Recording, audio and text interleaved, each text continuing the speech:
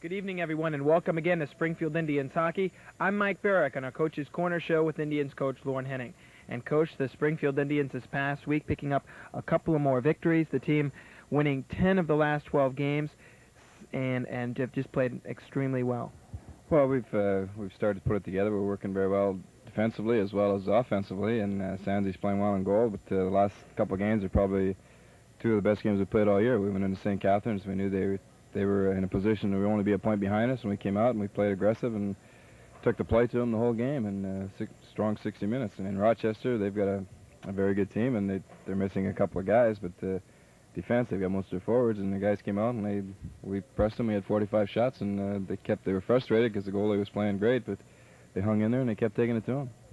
Now, we've been saying the past 3 or 4 weeks that this Indians team has been playing very well. Not only is this team playing very well at this point, but the team is up among the top teams of any team in the American Hockey League. What are your thoughts on that? Well, we've been moving up the ladder, but it's frustrating as we're playing well that New Haven is playing well, and it's you're moving up, but you want to you think you'd be a little higher, but you have to keep on your toes. You have to keep playing well, and nobody's really doing us any favor to see Baltimore win again today, so we have to win our own games. And it is, if with the win tonight, we're only 5 points behind Rochester. As great a start as Rochester had, it's quite an accomplishment. So the guys got a lot to be proud about. Who has impressed you during this big last 12 games or so with the Indians winning the 10? Anybody in particular, or has it been a total team effort?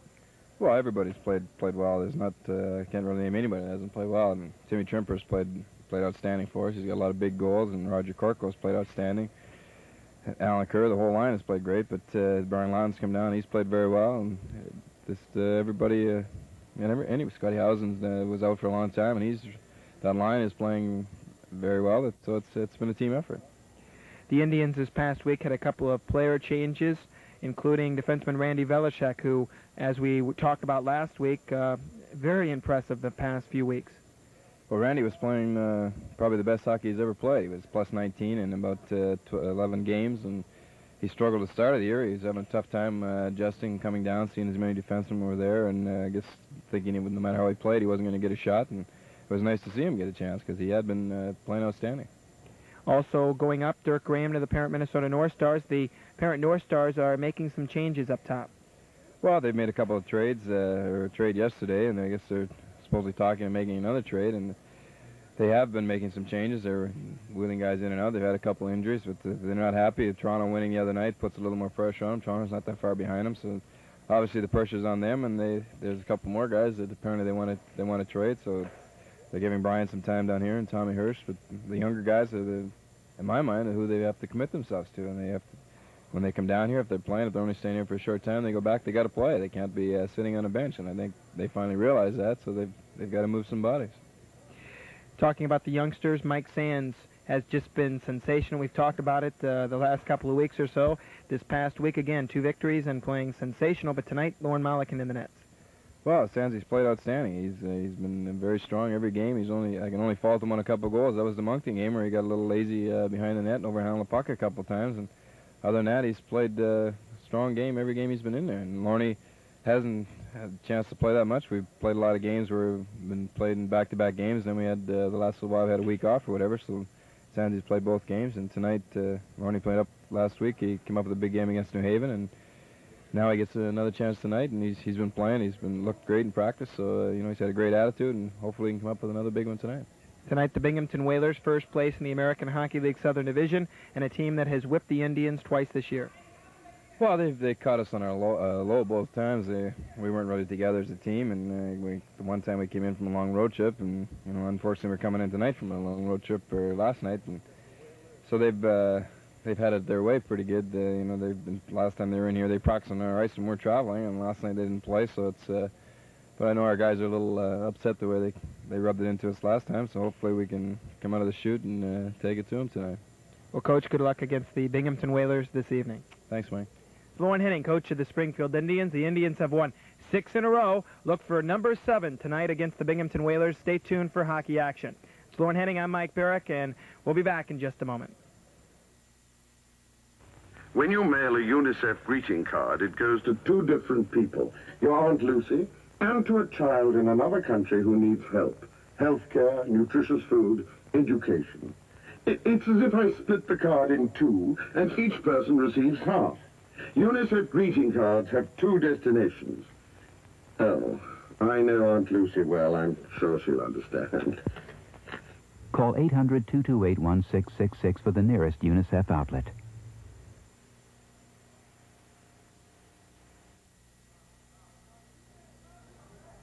The Springfield Community Network presents the Springfield Indians against the Binghamton Whalers. Good evening, everyone. Mike Barrick along with John Forsland here at the Springfield Civic Center. We're a red-hot Springfield Indians hockey club that have won 6 in a row, 7 in a row here at the Springfield Civic Center, and 10 of their last 12 will face the first-place Binghamton Whalers in perhaps tonight one of the most important early season games for the Springfield Indians. Well, Mike, at this point in the year, it's really difficult to say, is it a big game or is it a big game? You know, there's a lot of games left and a lot of things can happen in the 1984-85 season. But I would have to say at this point, after the start the Springfield Indians got off to, and the way they've been playing of late, on Friday night picking up probably one of the most inspirational victories of the season, an overtime victory over the once first place and red-hot Rochester Americans. And then to play the next night against the Binghamton Whalers, who, as we mentioned last week in our last telecast, probably one of the best clubs on paper in the American Hockey League. Definitely experienced, definitely has a lot of firepower to throw out there out on the ice. So when you put those variables together, you got a great matchup at this point in the season. We'll be looking at some of the big scorers in the American Hockey League, Lou Francis-Getty and Paul Gardner, and some others in the Binghamton Whaler roster. The Whalers, of course, come in as the most explosive team in the American Hockey League, leading the American Hockey League in goals, assists, and points. Not only that, but the Whalers are coming off a very physical game in which 2 bench-clearing girls the game the other night against the Nova Scotia Oilers, so they're going to be primed for tonight's action. Boy, Wednesday night in Nova Scotia, rather in Binghamton, a game which saw the Whalers come out on top in that one.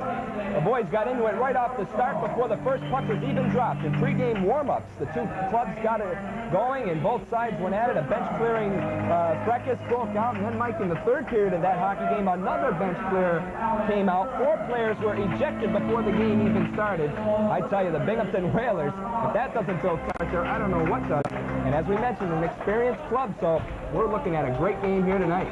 Whalers have been playing very well. They've gone 8-1-1 in their last 10 games, and they'll be a handful tonight for the Springfield Indians. But I tell you, the Indians are going to be a handful for Binghamton, led by Tim Trimper. Boy, that guy is on fire. He has a big scoring streak on the line tonight. 9 straight games for Tim Trimper, really setting the place on fire as far as that is concerned. And the other thing that Tim Trimper adds to the Springfield Indians lineup is such leadership that you would not believe. The captain of the Springfield Indians, he's been that way since he came here, being assigned to Springfield. He's one of the few veterans the Indians have, and when it comes to leaders, Tim Trimper is the guy, an inspirational leader, and he's showing them how to do it on the ice with his scoring tactics.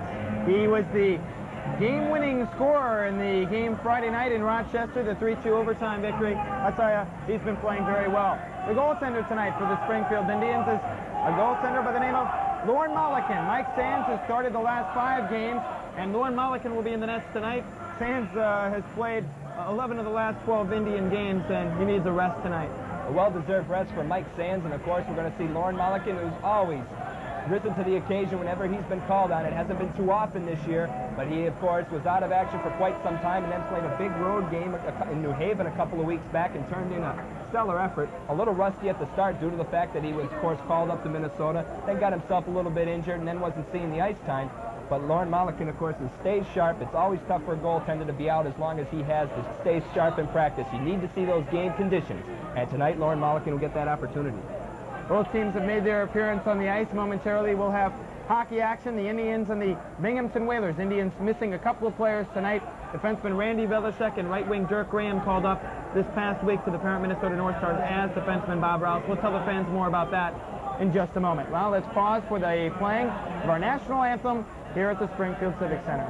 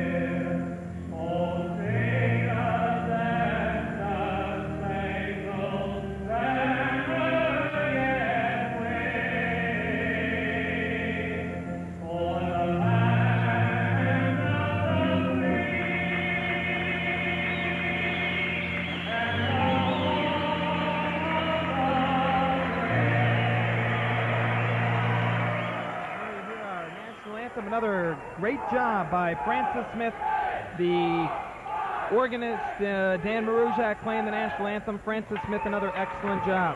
Starting lineups tonight for the Springfield Indians against the Binghamton Whalers. The Indians currently in 4th place in the American Hockey League Southern Division. Binghamton in 1st. The Indians in goal, Lauren Mollican. Mollican on the season has a mark of 3-4 of 4.55 goals against average.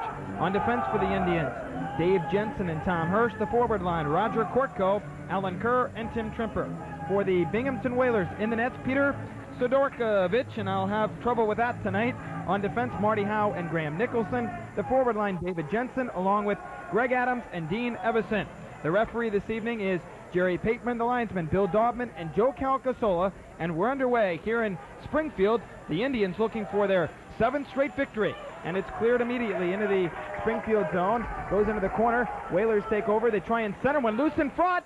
And a stop by Mollican right off the bat as Dean Evison had a chance right off as the Whalers had a good scoring chance early. Well, Lauren Mollican, we talked about him being a little bit rusty, not seeing the ice time, is tested right off the bat and comes up with a big save for Springfield. You know, Mike, this is the 3rd meeting of the year between these two clubs, and the Indians haven't fared too well against the Binghamton Whalers. A 10-1 loss on November 2nd, and on October 20th, a 4-1 loss, a game seen here on the Springfield Community Network. And you know, Mike, here on SCN, the Indians are 6-1-1, with only one blemish on that record being when the Binghamton Whalers last played here, so that was way back in October, so let's see if the Indians can avenge that. They've had good luck on SCN. And the only loss, of course, to these same Binghamton Whalers on the Springfield Community Network. We'll try and break that streak here this evening and move to 7-1-1. We've played 21 seconds into this first period. No score between the Indians and the Whalers. Face-off in the Indian zone. Face-off controlled, and Dave Jensen has it behind his own goal.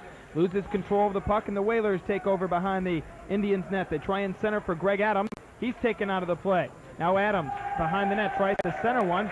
It's into the corner and on the side of the net. Now Dave Jensen steers off the Whalers' Dean Evison. They all jam up into the corner, and finally the loose puck comes to Kortko, and they all freeze it there along the far boards in the Springfield zone. So very loosely played first period so far early, but we've only played 45 seconds. That's right, a little slow going here at the start. You know, Mike, this is the 8th year of operation for the Binghamton franchise in the American Hockey League. The first 3 years, they were known as the Binghamton Broom Dusters, coming over from the old Eastern League and then joining the American Hockey League, and now they are in their 5th year being affiliated with the Hartford Whalers, and first being affiliated with the Washington Capitals.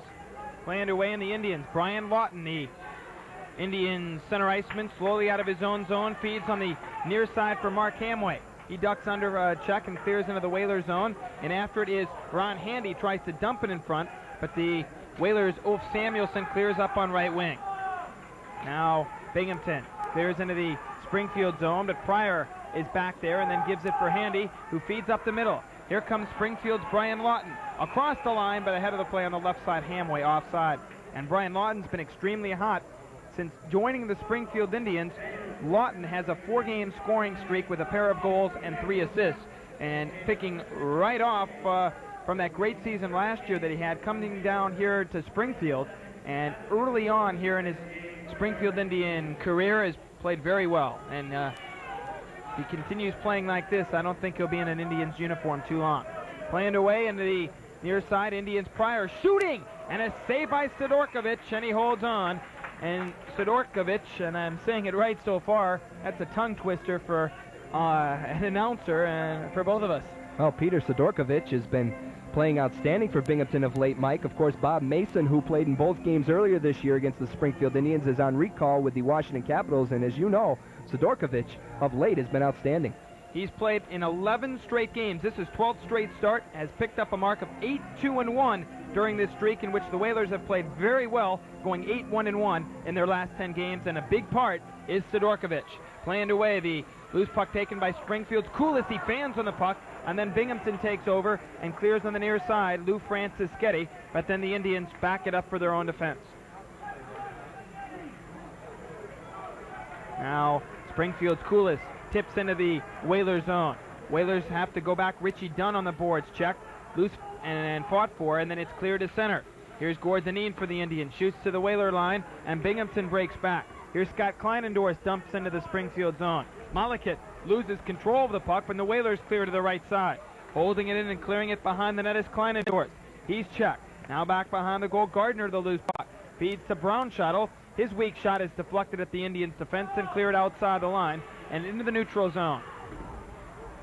Now it's fought for on the far boards, and then Springfield's Howson controls. Here's Howson for Deneen into the Whalers zone, but tipped off by Brownshuttle, and Kleinendorf's back to get it clear to center, and very slow pace first period. That's right, Mike. Of course, the Indians coming off a 2-game road trip. Lauren Henning was commenting before the game that he hopes the guys can dig down deep and really come up with an effort here tonight. He thinks that they might be tired a little bit, but, you know, they're up against the odds here against Binghamton, a tough club, so let's see how they rise to the occasion. Now Yuri Poner for the Indians clears on the side, and here's Big Tom Hirsch moving in. Hirsch winds up, shoots, scores! Tom Hirsch, the former United States Olympic player, just sent down by the parent Minnesota North Stars, and with a rising slap shot, beats Sidorkovich and the Indians lead 1-0. Well, we're going to want to see this one, that's for sure. The second goal of the year for Tom Hirsch, as you mentioned, Mike, just coming down from the Minnesota North Stars, and this guy can really shoot the puck. Look at this, a blast right between the wickets there of Sidorkovich, and with 17:06 remaining here in the first period, the Indians are on top, 1-0. Now it's loose on the far side, and Binghamton controls. They clear on the left side, and Dan Bourbonnais moves in. But the whole play offside at the Springfield line. So Tom Hirsch gets the goal. Hirsch for the Springfield Indians played 6 games last year in the Olympics in Sarajevo and played 56 games with the United States national team in their big tour all over the country. And I'll tell you, he can really shoot that puck, and you saw it on that last goal. The assist on that, Tate and Jensen at 2:53. Now the Indians play it into the Whalers' end of the rink.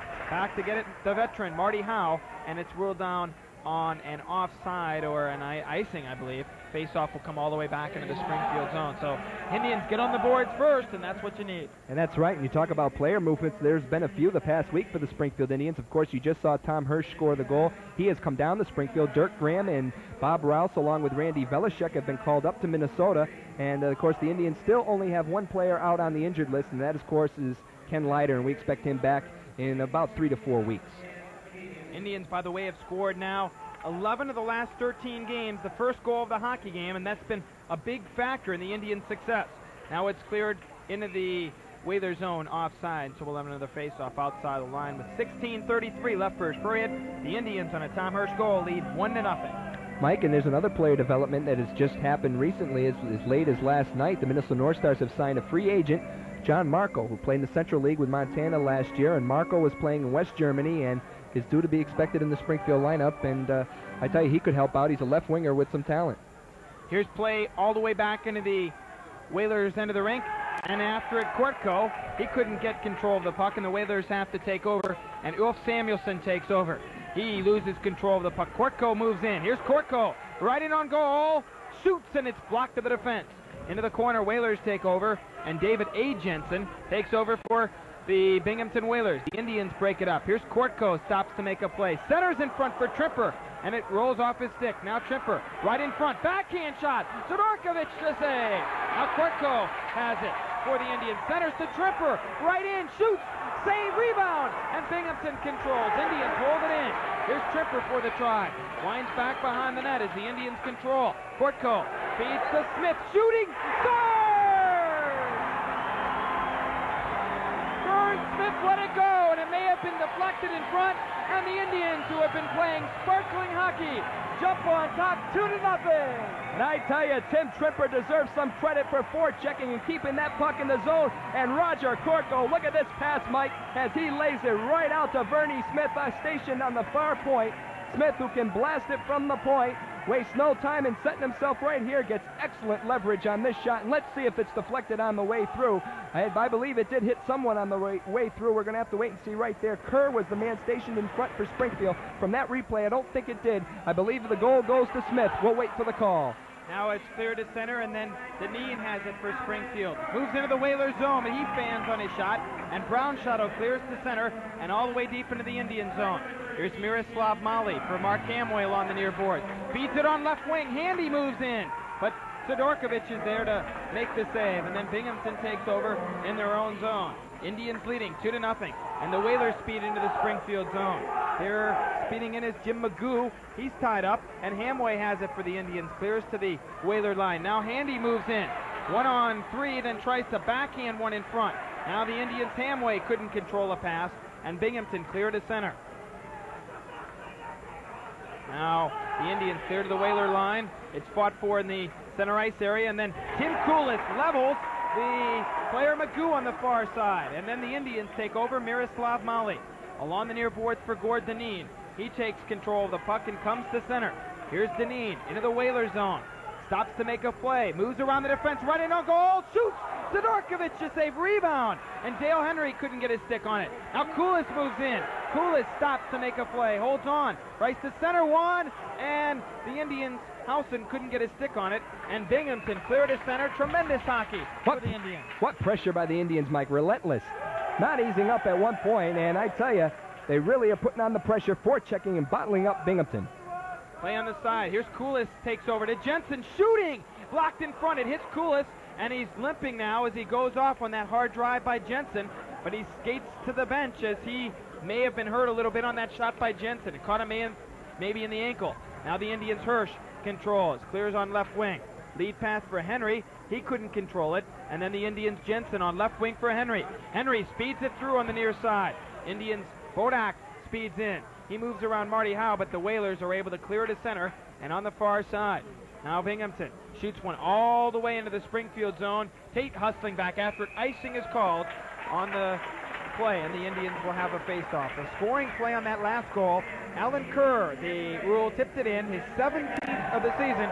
Vern Smith and Tim Tripper, the assists at 4:19. Well, it was hard to see Mike on that replay. We did know that Kerr was the man stationed in front from that angle. Hard to tell, but I thought that somebody might have deflected it on the way through. I thought it might have been the Binghamton defenseman, but they do give the goal to Kerr. That entire line of Kortko, Tripper, and Kerr, we say it just about every week, but they've been phenomenal. Tripper, by the way, with that assist, now has a 10-game scoring streak. Keeps his scoring streak alive here this evening against the Binghamton Whalers. 13:24 left first period, 2-0 Indians as the Whalers break out of their own zone. Here at center, and now Springfield's Tate clears right back in, offside. And I tell you, this is what the Indians have been doing the last couple of weeks, and the fans got to get down to the Springfield Civic Center and watch this team because it's been like this for the last few weeks. Exciting hockey. I tell you, a great bargain to come down here to the Springfield Civic Center and see this action. I tell you, probably the hottest club in the American Hockey League playing some of the best hockey you're ever going to want to see. So come on out to the Civic Center and see, because the Indians deserve your support. Play at center ice, and Samuelson banks it off the boards into the neutral zone. Now Tate clearing in, and ahead of the plate, Poner on offside. And Yuri Poner hadn't seen some action in a while, had an ankle injury and then set out a few games.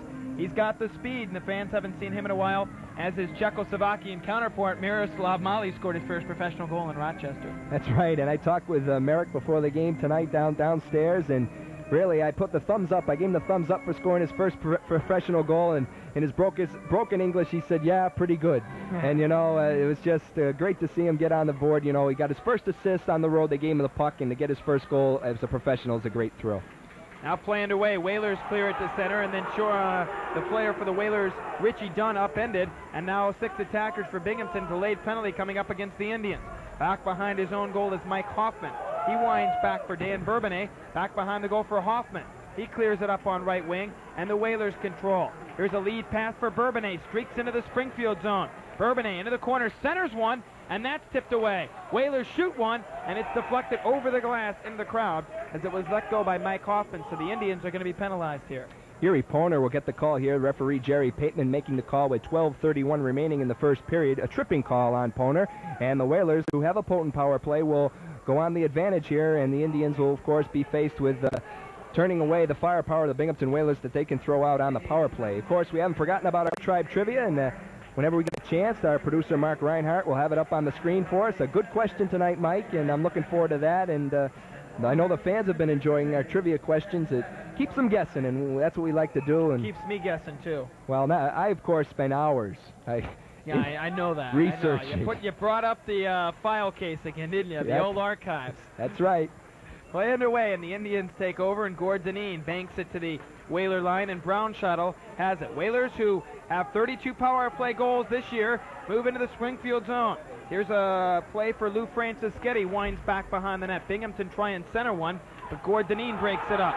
Now Whalers try and center one. They rule that Dineen, who was upended, no penalty called. Now Francischetti feeds for Gardner to the left point as the Whalers control. Dunn feeds it through to the right side, and then it's shot on goal by Brownshottle, and the stop made by Malakin after the veteran Brownshottle let it go. Well, Malakin's been tested a couple of times here in the early going. 11:57 remaining, and if you're just joining us, the Indians on top 2-0. That time Brownshottle let a slap shot go, and Malakin did a great job of controlling the rebound. And understand our trivia question is ready to go, but let's wait for the next stoppage in play. It looks like we're going to have the face-off coming up, and I want the fans to get a good long look at it. That's the only reason why. So let's wait for the next stoppage of play, and we'll hold off for a little bit. Jim Magoo, one of the fastest skaters in the American Hockey League, out to take the face-off. Whalers Brownshottle has it. Brownshottle feeds for Dunn. Back to Brownshottle, hops over his stick, and the Whalers have to go back and have to go in their own zone. 1 minute and 14 seconds left in the Poner tripping penalty. 11:40 left in this first period. Indians leading 2-0 as Dineen breaks up a pass and circling in his own zone. Feeds up the middle for Trimper. Tipped to the Whaler line, and Dunn has to go back.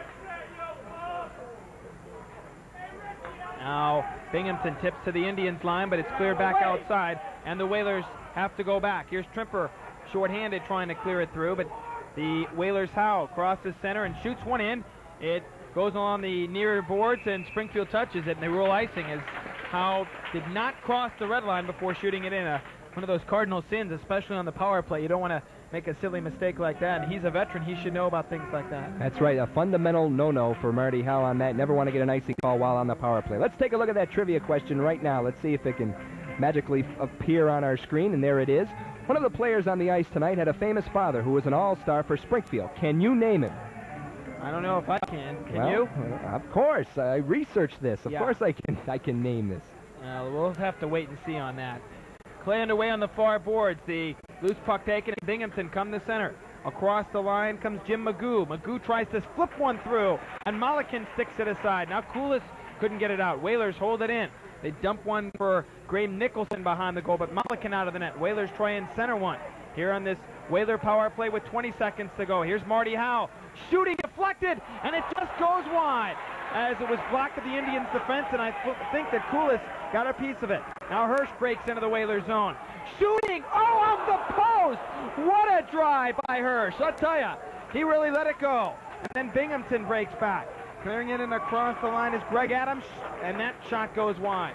behind the net. Whalers try and center one, but Hirsch breaks it up, and actually Pryor breaks it up, clears it over the glass into the crowd. I tell you, I wouldn't want to be in goal and face that Tom Hirsch. Oh, boy, can he blast a puck, Mike. That time from about 50 feet, Sidorkovich missing it, fanning on the shot, and it went right off the goalpost. Tommy Hirsch can really rifle it. The Indians have killed off the penalty. 10:22 remaining here in the first period. You look at your SCN sports screen, and there's the score. The Indians on top 2-0. So, Mike, off to a good start here. Good to see against the Whalers. Now, face off in the circle to the right of Malakin. 10:22 left first period. 2-0 in favor of the Springfield Indians. Now they are waiting. A couple of players, very aggressive fans saying, drop that puck, Joe Calcazzola.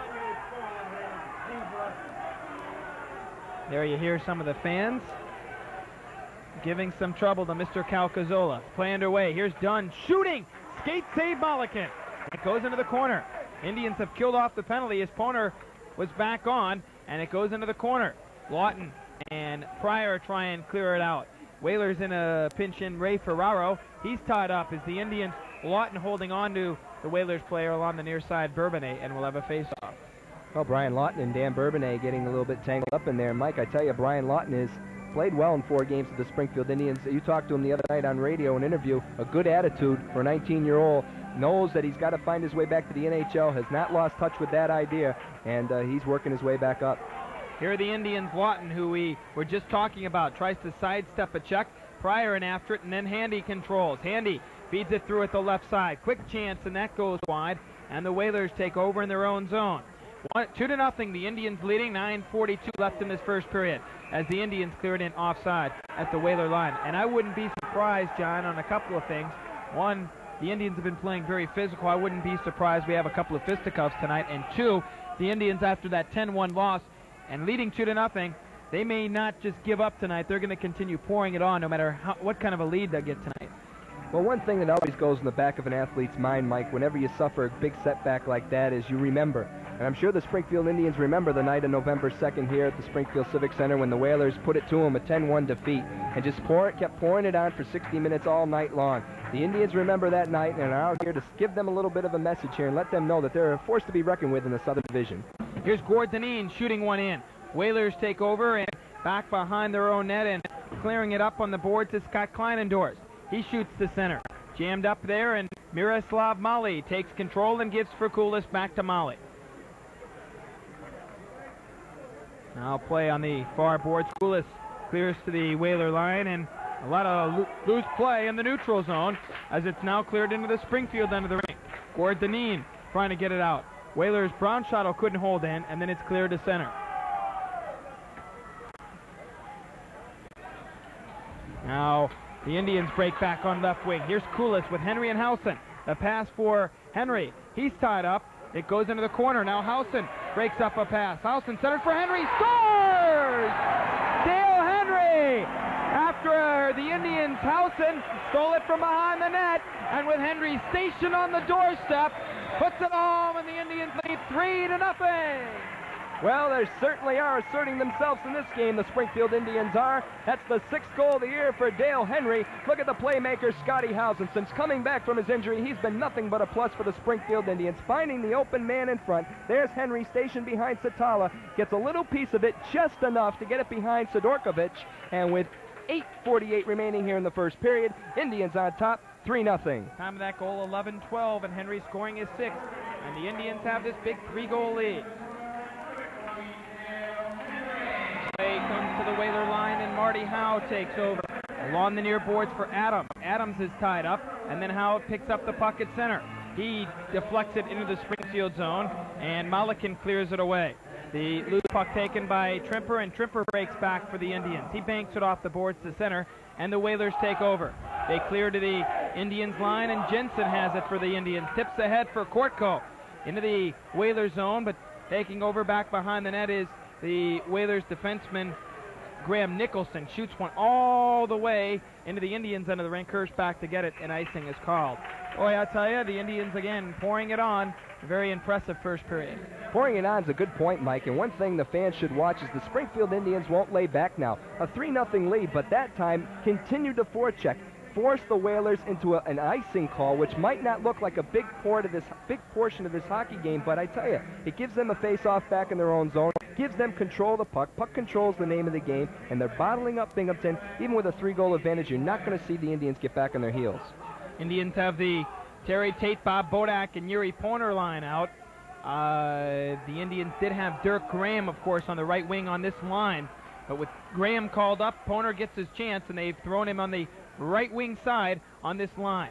Planned away, and the Whalers out of their own end of the rink, and clear one on left wing. Breaking in across the line and shooting one is Andre Heedy, seeing his first action of the night, but it's deflected wide. Then Springfield State able to clear it, but not out. Whalers clear back behind the net. Heedy in after it. Centers, and a deflection wide. Now Heedy dumps it in front, and the Indians' Vern Smith is there and backs it off the boards along the near side, and Yuri Poner controls. Here's Poner, ducks from a Whaler check, trying to get it out of there. Whalers take control.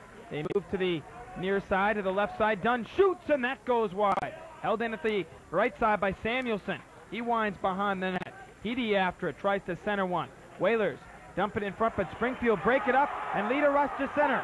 Poner at center couldn't control it as Bodak's pass just failed to click. Now Binghamton, Jim Magoo into the Springfield zone. Feeds for Heedy. He winds back behind the net, but Molly gives a good check into the corner, and Tate has it for the Indians. 3-0. The Tribe leading, and Tate clears one off the boards all the way down the ice. Actually, it was deflected in the neutral zone, and the Whalers have to go back. At center ice and clearing it into the Springfield zone is the player on the far side, Ray Ferraro, but Springfield breaks back. Here's Hamway at center, just stops to make a play and backhands one into the Whaler zone.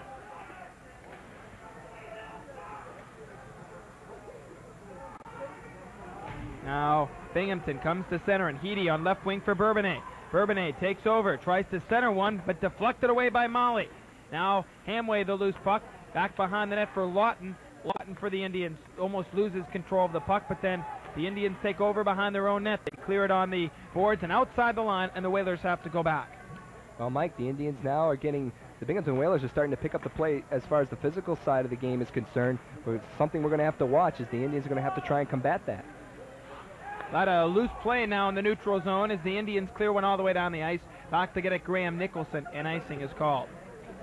Mike, we see one of the top Hartford Whaler draft picks on the ice tonight, number 28, Ray Ferraro. He just took his last shift out there. Last year with Brandon in the Western Hockey League, take a look at these stats. 108 goals, 84 assists, 192 points. Second to the great Mario Lemieux overall in Canada as far as junior scoring. But in the Western League, led the league in scoring, had it set a record for most goals, was the MVP of the league, the Molson Player of the Year in the Western League, set an all-time record for most power play goals with 43, 3-goal games with 3, and tied for most goals in a single game, a record out there in the Western League, 7 in one game.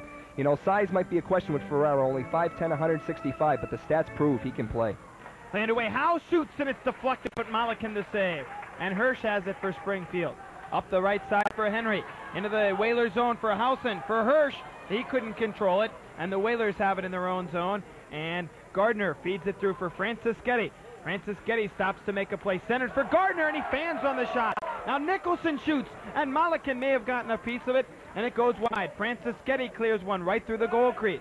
Nicholson pinches in. Back behind the net for Francischetti. Centering one, pass, score! Whalers Siltala centered one, or actually had it centered right to him, and with a beautiful wrist shot, makes it a 3-1 game. Well, Siltala comes in here and gets his 6th goal of the year as he came flying in from the slot area. It's centered out there on the play by the Whalers from behind the net.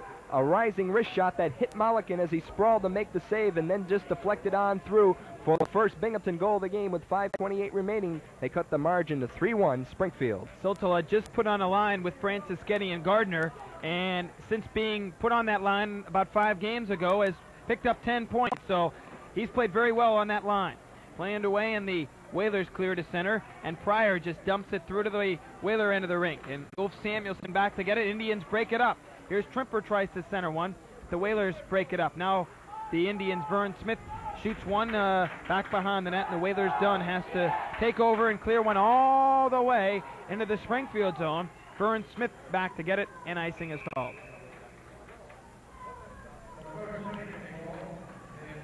Well, 3-1 our score here, 4:54 remaining.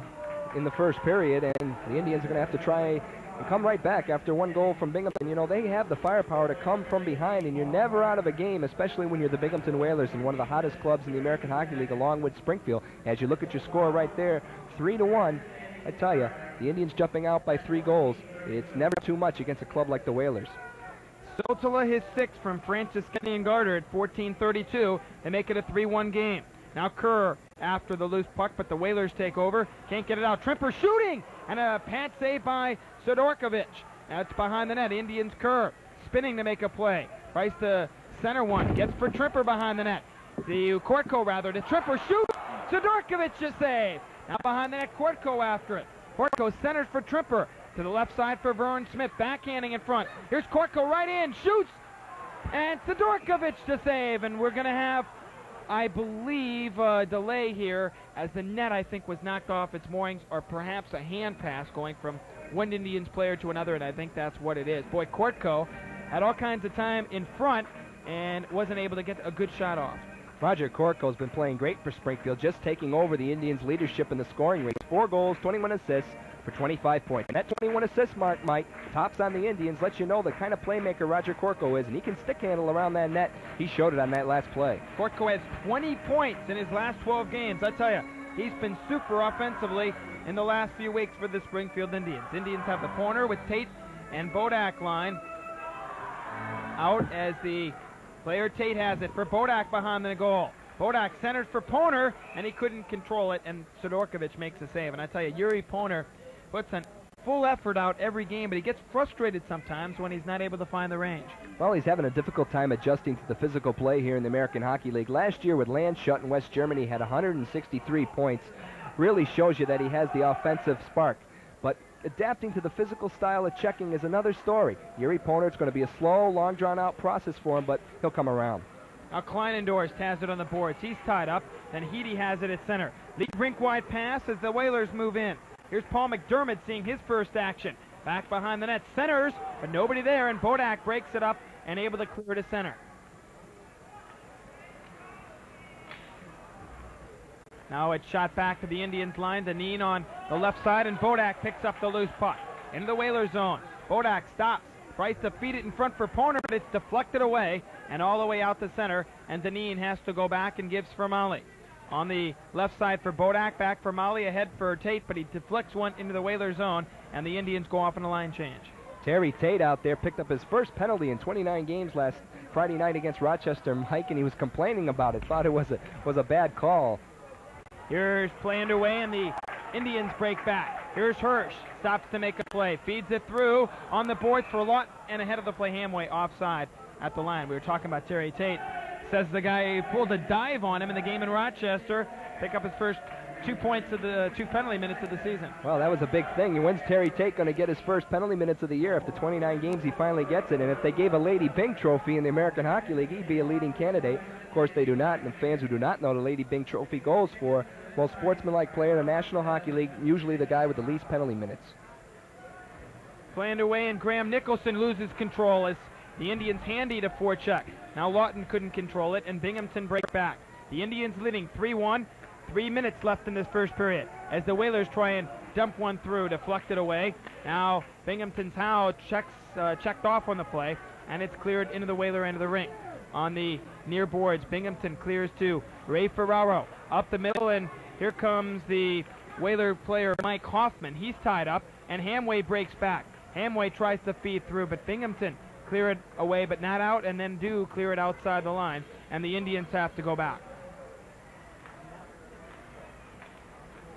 Now Handy at center tries to tip one of the Whaler line, and Binghamton in their own zone take over and clear one all the way back into the Springfield zone. Now, Mike, we're seeing some sluggish play. Looks like both clubs a little bit tentative. Binghamton, I thought, would try to take the body more and get on the offensive. Looks like they had a chance here. Now it's loose in front, and quickly moving in is the Whalers, a couple of players right out in front, and I believe that was Hoffman who had a quick chance on goal, but Malikin the save, and he held on. Good scoring chance for the Whalers after the Indians got caught in their own zone. Along with Hoffman, Lou Francischetti, the leading scorer for the Whalers, was the guy who got upended as he came flying through. 12 goals, 21 assists for Francischetti. knows how to put the puck in the net. He's been up and down between Washington and Binghamton this year. High hopes for him as far as the Washington organization is concerned. He's a goal scorer, but he's got good size. 6'2", 210, can mix it up both physically and as far as around the goal is concerned. Planned away, and the Indians clear to center, and back to get it for the Tribe is Vern Smith. He's tied up by Siltala, and then it's cleared on left wing for Howson. Into the Whalers zone. Howson tries to stick handle around the defense, but Binghamton break it up and clear to center. Here's Siltala moving in. Drop pass for Gardner, but he's tied up, and Pryor has it in his own zone. Pryor dumped off by Gardner. They all jam up, and the loose puck taken by Binghamton. They try and center one. Loose behind the net quickly. They move in, but the Indians break it up, and in their own zone, Koulis takes over. Koulis with the Indians winger moving right in. Stops to make a play. Centering through. It's Sidorkovich to save on Henry. Now Henry trying to sidestep a check. Gives for Koulis. Koulis moving around. Gives for Henry. Henry back behind the goal. Feeds for Howson. Far corner. The late penalty coming up, and I believe against the Indians. Although in the offensive zone, a penalty coming up against the Tribe. Well, Ulf Samuelson there went down for Binghamton, and a penalty is being called here on the Indians' Dale Henry for hooking. With 1:15 remaining in the first period, a bad time for a penalty to be called here on Springfield. Gives the Whalers a power play opportunity for 1:15 here in the first. Then, of course, if they don't score, it will carry over to the second period. But I tell you, momentum is a big thing. A goal here for Binghamton would give them the momentum back with the kind of club they have. I tell you, the Indians by no means are in control of this game. We'll see what happens here the last minute and 15 seconds in this first period. Playing away in Kortko, who's done an excellent job killing penalties for the Indians this year. With Trimper, clears to the line, and then it's back for Trimper. Trimper for the Tribe just is able to dump one outside the line and all the way into the Whaler zone, where Graham Nicholson, one of the point men, takes over. Clears to center. Now it's jammed up, and Howe up the middle, but checked away, and then it's loose as Adams picks the loose puck up. Now Adams into the Springfield zone, tied up by Deneen. They go into the corner after it. Kortko trying to get it out. Whalers try and dump one in front. Quick scoring chance, and it's deflected wide. Now into the corner. The Indians couldn't get it out. Howe holds it in. Feeds rink wide behind the net, but the Indians' Jensen takes over. He couldn't get it out. Whalers hold it in. They feed it through to the left side for Howe. Shooting! Oh, and he just missed. And then Tripper able to clear one outside the line. And with 22 seconds left in the period, the Whalers have to go back. Now Marty Howe for Binghamton. Up the middle on the right wing, and here come the Whalers. Here's a quick centering pass. Moving right in is Adams, the shot. Malakin the save! Greg Adams had sent it out in front, and Malakin was right there to stop the player in front, Dean Avassen, from making it a 3-2 game. Great save by Malakin. Let's take a look at it right here as Adams came in 2-on-1, slides one across. Everson right there on the doorstep, and look at the goal stick of Malakin get in there along with a little help from Mr. Goalpost. And I tell you, the goalpost is oftentimes said it's a cliche, but sometimes the goaltender's best friend. Malakin made the stop, but had a little help there from the red pipe. A lot of empty side there, not to the fault of Malakin. He had been covering the angle well, and Everson had cut through behind the Indians' defense and was right there on the doorstep. But the Indians are fortunate here to have it a 3-1 game with the Indians still on top with 10 seconds left. Big face-off coming up. Gardner for the Whalers and gets the draw. Quickly done a shot. That's blocked to the defense, and Springfield cleared out. That's going to do it as Brown shuttle at center takes over and just kind of slaps one in. Stopped easily by Malakin, and the buzzer sounds, signaling the end of the first period. And the Springfield Indians continue to play solid hockey. The Indians have won 6 in a row and 7 straight on home ice and had a very good first period. Off to a great start here, Mike. The Indians with a 3-1 lead on goals by Hirsch, Kerr, and Henry. Binghamton, of course, came back and got themselves a goal on the play from Satala. They're not out of the woods yet, though. The Springfield Indians have 40 minutes of hockey left ahead of them. The Binghamton Whalers with a hot club, so let's look forward to 2 more periods of excitement here on SCN. Right now, the Springfield Indians on top, 3-1. 10-9 shots on goal in favor of the Binghamton Whalers. We'll be back with our between periods activities, including an interview with the legend, Gordie Howe. The score, 3-1 Springfield. We'll be back after this.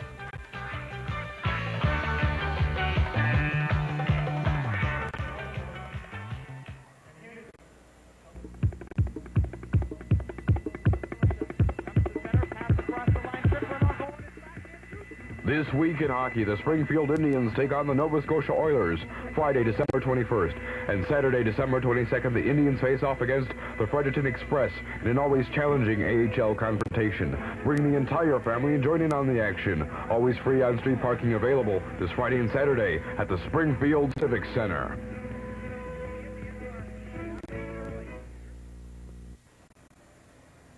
Welcome back, everyone. Mike Burrick with John Forslund after one period of play.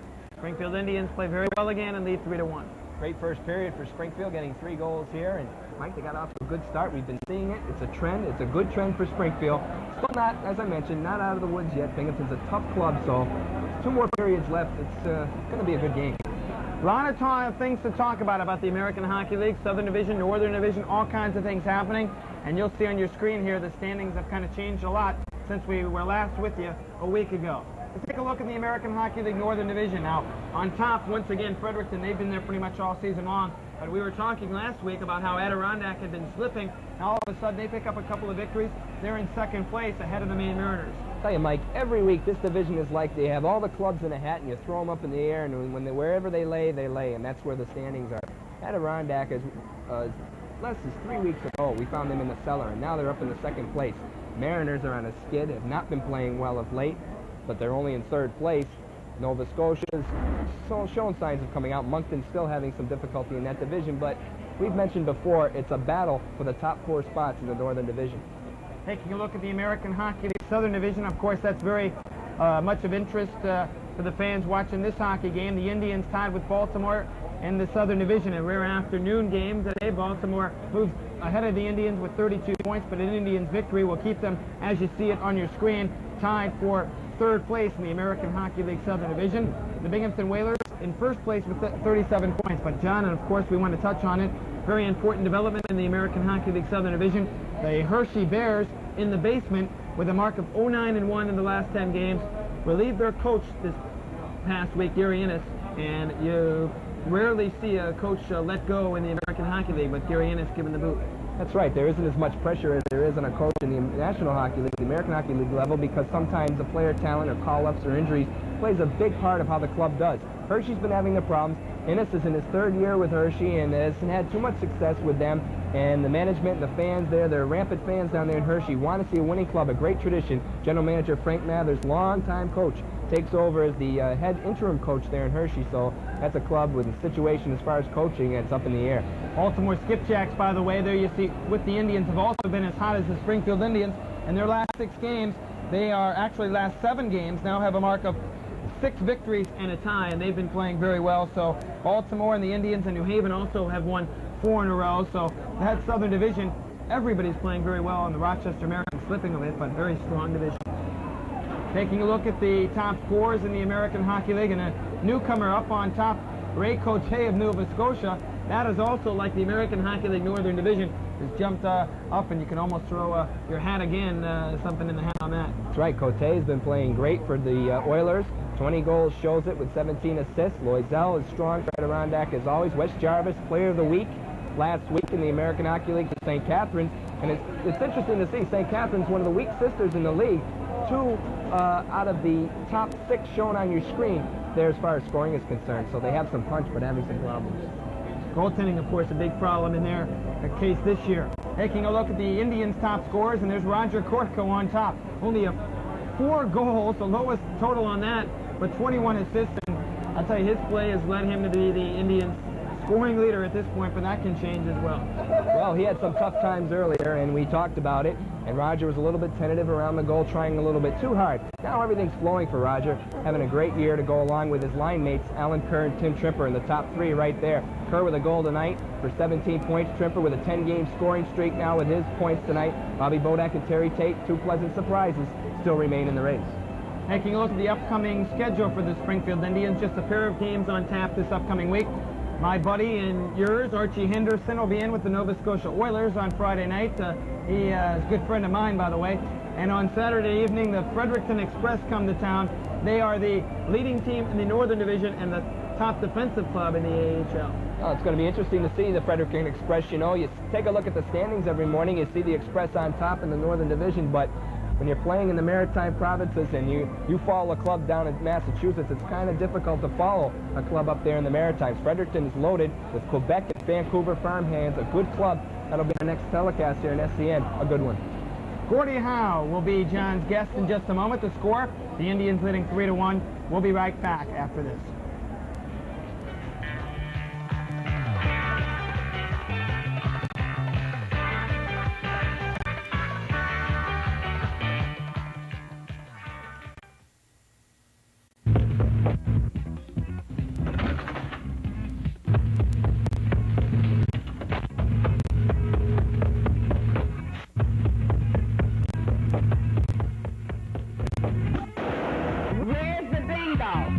Be a part of Continental Cablevision Bingo each and every weeknight at 7 right here on Channel 12A. Where is everybody? I don't see anybody back there.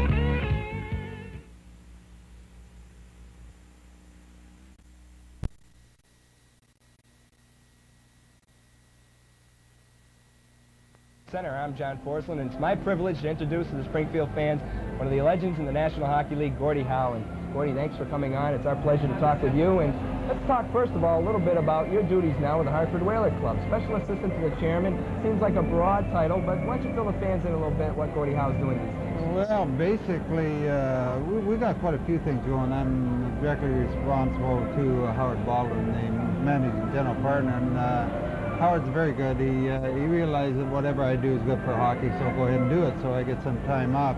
But I had the dubious distinction of being down in West for 4 days.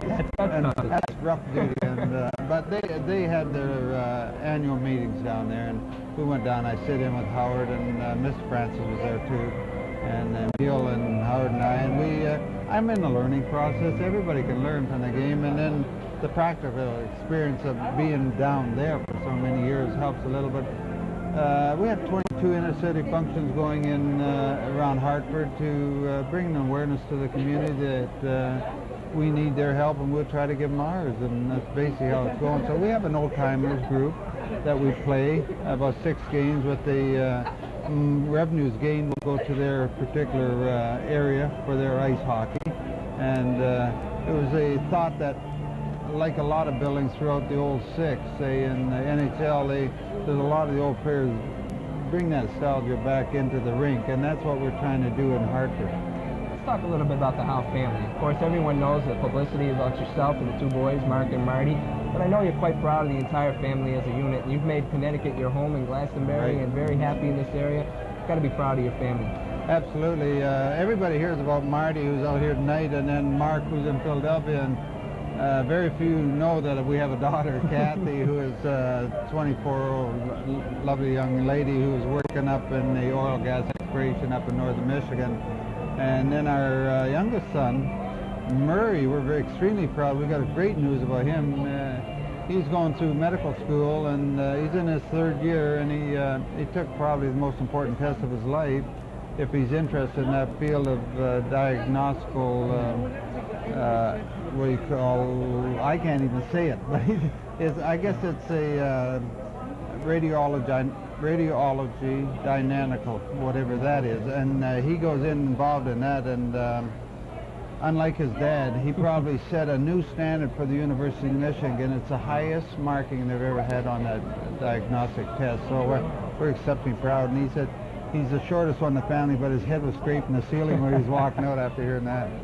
Let's talk a little bit about hockey now, Gordie. You, of course, 36 years as a player, and you've seen the original 6 and the type of player as playing with them, and of course, if you're getting out of hockey for a little bit, coming back as a player, and now viewing the game today, how have hockey players changed? It's the same game out there, but if you noticed any change, maybe there isn't any change. There's very little you can do to a hockey game because you got 2 arms, 2 legs, and a head on your shoulders, and the one that uses the head on the shoulders most, like Wayne Gretzky, you get to be a champion. And but basically what they've done with the game of hockey, they've opened it up, because before at the red line, which is center ice, you have to receive the puck before you hit that, regardless of where you were at the time. It's to be onside. Now, as long as the puck precedes you, you can go all 200 feet. And so it has opened up the game dramatically, and has added goals to it, which was a primary function. They want to make the game more exciting.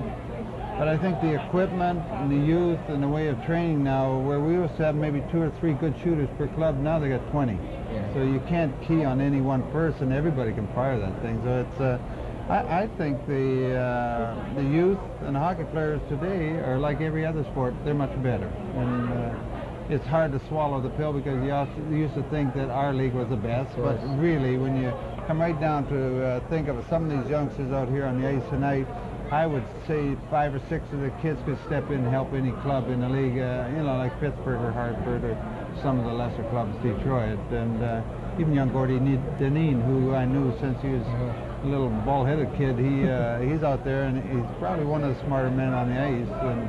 And he's had some time in the big time. So I'd say what the people here in Springfield and throughout the American League are being treated to the exceptional fine game of hockey right now.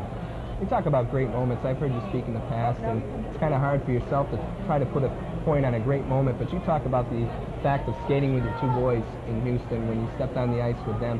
Some of the fans might not know what it feels like. Of course, they don't experience it, but how did it feel for Gordie Howe to get on the ice with his 2 sons? Had to be just an outstanding moment in your life. Yeah, it's an emotional feeling, too. You don't know how to properly describe it. I guess if I was a very young boy looking up at this big candy up on the shelf and it fell off the shelf into my hands, that's what happened to me. I had retired and gotten out of the game because that incentive was lacking because the boys had several years ago, and the fact that they wouldn't be drafted on one club would eliminate the playing together, and I definitely would not play against them. So in this case, WJ came along and they drafted Marty Mark on one team. My name got thrown in the hat and I joined the boys, so I came out of retirement. Is the only reason I came out was to play with them. It was only supposed to last a year. I had such a great time. It went on for 7 straight years, and a lot of those fine nights I spent right here in this stadium. That's right. And let's talk a little bit about those days with the New England Whalers, and then later on the Hartford Whalers. And of course, it's like a second career for yourself coming to Hartford. This area has meant a lot to you, and you played in Springfield at both the Eastern States Coliseum in the WHA, and then coming to this building for a while when the roof problemed in Hartford. A second career for yourself has got to be a great opportunity for a player. Not too many get that chance. No, not too many, and really it just goes to show someone if you never give up on something, you never lost. And I guess it's a great lesson for the young people too. And at my age of 43 years of age, to get a second chance to achieve a dream, I got it, and I made the best of it. It was not easy. Some people said it made it look easy, but it was not. I suffered a lot of aches and pains through that first month, but once I got over the hump, boy, everything fell in line, and I really probably enjoyed myself more in those first few years in Houston than I did any time in my life in a game of hockey. Well, I tell you, I saw you on the USA Network on the Fantasy Week up in Lake Placid, and the way Gordie Howe was skating out there looked like, you know, the poetry moves in slow motion. Oh, I tell you, the moves are still there. And Gordie, thanks for coming on. It's been a pleasure meeting you and speaking with you, and just a pleasure. Yeah, and Merry Christmas to all your listeners. Thank you very much. Gordie Howe has been our guest, hockey legend, and it's been great talking with him. We'll have second period action coming up from the Springfield Civic Center right here on the Springfield Community Network, right after these brief messages.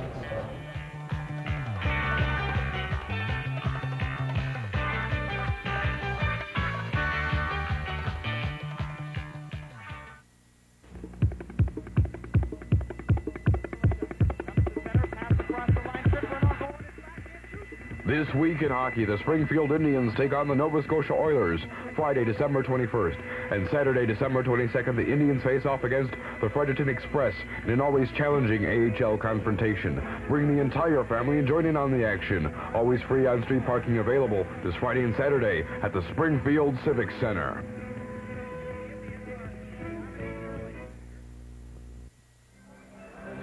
Welcome back, everyone. Mike Barrick with John Forslund, Springfield Civic Center. After one, the Indians lead 3-1. Indian goals Hirsch, Henry, and Kerr, while Siltila scored for the Binghamton Whalers. They've changed an assist on that goal. The Binghamton goal, Nicholson now getting an assist. Gardner had it on the original play, and it's clear. Now it's loose on the near side. The Indians take control, and the Whalers score right off as the Indians here in this 3-1 game. Binghamton came right in and put it home, and it's now 3-2. Well, we say the Springfield Indians were not out of the woods, and this is the case as the Whalers come right out of the dressing room flying. Mike Satala gets the goal here as he fires one home. 19:43 remaining here in the second period, and the score now reads Springfield 3, Binghamton 2. Time of that goal, 17 seconds into this second period, and it's now a 3-2 hockey game. Now the Whalers clear into the Springfield zone, and the Tribe go back after it. Vern Smith. So the Whalers come back to make it a 3-2 game right off on the power play, and then it's cleared all the way into the Binghamton zone. Handy in after it to take the loose puck. Hamway couldn't center it out, and now Hamway shoots, and a glove saves Sidorkovich, and he clears back for his own defense. Now the loose puck taken, and the Whalers clear all the way to the Indians line, and Pryor the loose puck. The Vern Smith. Smith shoots one all the way into the Whalers' end of the rink, and Sidorkovich leaves it there for his own defense. Now Howe loses. Lawton moves in. Backhander. Sidorkovich is a rebound, and it's cleared in front. Now Binghamton clear to center. Lead pass on the near side. Evison moving in. Tries to feed it in front for Magoo. He couldn't control it. Now it's held to the right side. Quick chance. Stick save by Molikin on the shot from Scott Kleinendorf. Now it's loose on the near side, and the Indians clear all the way into the Binghamton zone. Well, for Mike Sidala there, his goal, Satala, that line's been hot. Franciscetti and Gardner get the assist. That's been a fiery line for Binghamton. Now it's loose behind the net. Whalers take over. Hoffman centers right through the goal crease, and nobody there. Now Magoo a chance, but it's deflected. Now in front, Whalers. Hoffman couldn't deflect it home. Brown shuttle shoots, and a pad save Molikin, and then the Indians are able to clear all the way back into the Whalers zone. 18:06 left in the second period. It's 3-2 in favor of the Springfield Indians. Soltalis, his 7th from Franciscetti and Gardner, the last scoring play, and then the Indians' Jensen going back after it. That was a power play goal at 17 seconds, and the momentum's really swung to Binghamton. That's right. We talked about momentum, Mike, in the first period, and how an important part it was, and we mentioned that when the Indians got that penalty late in the first period, that, you know, when a penalty carries over to the second period, sometimes it's difficult for a club to get started when they have to power play right off the bat. But the Binghamton Whalers, that didn't affect them one bit. They took advantage of it. They had the man advantage, and Satala broke right in all alone for his second goal of the game, and they're right back in it with 17:53 remaining. Now the loose puck taken, and it's clear to center. Back in his own zone for the Indians is Jensen. He's tied up. It's fought for. Whalers try and center one. Brown shuttle shooting, and a pad save Molikin. And the Indians take over. Henry for Koulis. Up the middle for Henry to Koulis, but it's tied up and blocked at the Whaler defense, and then Hoffman shoots it right back in. The Whalers trailing by a goal with the Indians leading, but doing the bulk of the controlling. Now it's loose. Indians try and clear it out. Whalers hold it in. Goes behind the net, but Hirsch has it for the try. He loses control and then able to dump it on the boards on right wing. Here's Henry. Up the center ice area, backhands it in, and the Whalers take over. The Indians in a little bit of a shell right now, Mike. They got to get themselves out of it. Binghamton Whalers have one of the top clubs in the league. We've talked about it. You know, the Indians got off to a big 3-goal advantage, but the Whalers find themselves back in the game. The Indians got to get some of that momentum back. Here's Hirsch for the Tribe. Winds it back. Whalers try and center one. Here's a quick centering pass, and it's cleared over the glass and into the crowd on the shot from Franciscetti. Well, a little bit of a breakdown that time in the Springfield zone. Both Molly and Hirsch having a problem, and a good chance there for Franciscetti as the puck deflected into the crowd.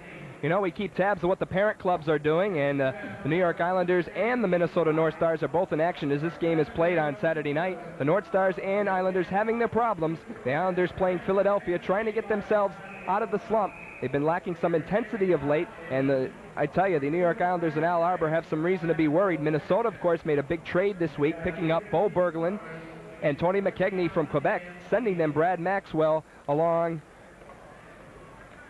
with one more player in that deal. Brent Ashton was the other player for the North Stars that went, and a 4-player deal between Quebec and Minnesota, which they could have some more, the North Stars. Now the loose play in front here in this 3-2 game with the Indians leading, but Binghamton on the attack. So Tala back behind the net for Gardner, centered for Francischetti, and his shot goes wide. Into the near side, Whalers having control of the puck. Siltala feeds for for Samuelson, deflected, and a Pante Malakin rebound, score! Binghamton has tied it up at 3, and I believe Lou Francischetti is going to get credited for it. Maybe Siltala as they grab the puck, and it might be Siltala getting the hat trick, but I'm not sure. Well, the Indians having their problems, and it is Siltala, Mike, I believe, right in front. The puck was deflected right here. The save by Malakin. The rebound comes right out. Siltala's right there with the backhander to knock it home. Third goal of the game, the hat trick for him. And the Whalers have come back. It's 3-3, 16:07 remaining here in the second period. John, do you think the Indians are a bit tired? It seems that the 3 games in 3 nights are affecting them a little bit. Well, if they're going to tire, you know, now's the time where you would, having a lead going into the second period. It's a time where you just might tire just a little bit. And I tell you, that could be a good point, but they're going to have to dig down and reach for a little bit extra. It's a big game for Springfield here tonight as you take a look at both benches on your screen, as I believe Lauren Henning has called a timeout. He has seen enough as far as he is concerned, trying to get the troops reorganized, as you got a good look at Captain Tim Trimper right there, and of course Roger Kortko. It's up to them now to try to get out there. They're the big line for Springfield. Maybe they can get some firepower going here on Binghamton net and try to swing it back the other way, because right now the Whalers are in control of this game. They're still trying to sort out also while we're waiting the official score on that. 3-3 between the Indians and the Whalers. 16:07 left here in the second period. So that's the story, and we'll see if the Indians can bounce back after giving up these last 3 goals. Here's Hirsch moving right in. Hirsch, but it's cleared in offside. Now we have some pushing and shoving. Alan Kerr has a hold of a Binghamton player, but it's ruled down. The scoring play on that goal, Siltala his 8th from Francischetti and Samuelson at 3:53. Francischetti has assisted on all 3 goals here for the Whalers. Play underway, and Jensen for the Indians. Moving in. Jensen tries to dump it in front for Trimper. He's tied up. Now Trimper on the boards, dumping it through.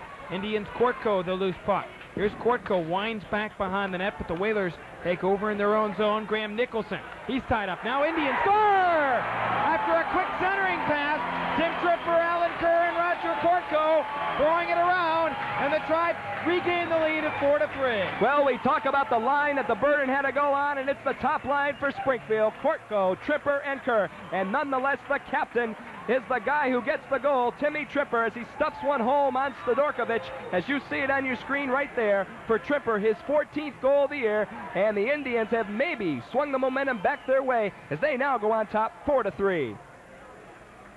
So Trimper, who already added to his scoring streak earlier tonight, picks up a goal, and the Indians have regained the lead. Back behind the goal is Braunschattel for Binghamton. He clears the center and all the way back into the Springfield zone, and Malakin sets it up for his own defense. Now Bodak for Springfield. He's tied up. Loose behind the net, Ferrero the loose puck, but the Indians' Vern Smith covers up and gets for Bodak. Here's Bodak for the Tribe, winding one into the Whaler zone. Todorkovich leaves it for Braunschattel, who takes over for Binghamton. Here is Jack Braunschattel, the former member of the St. Louis Blues in the NHL.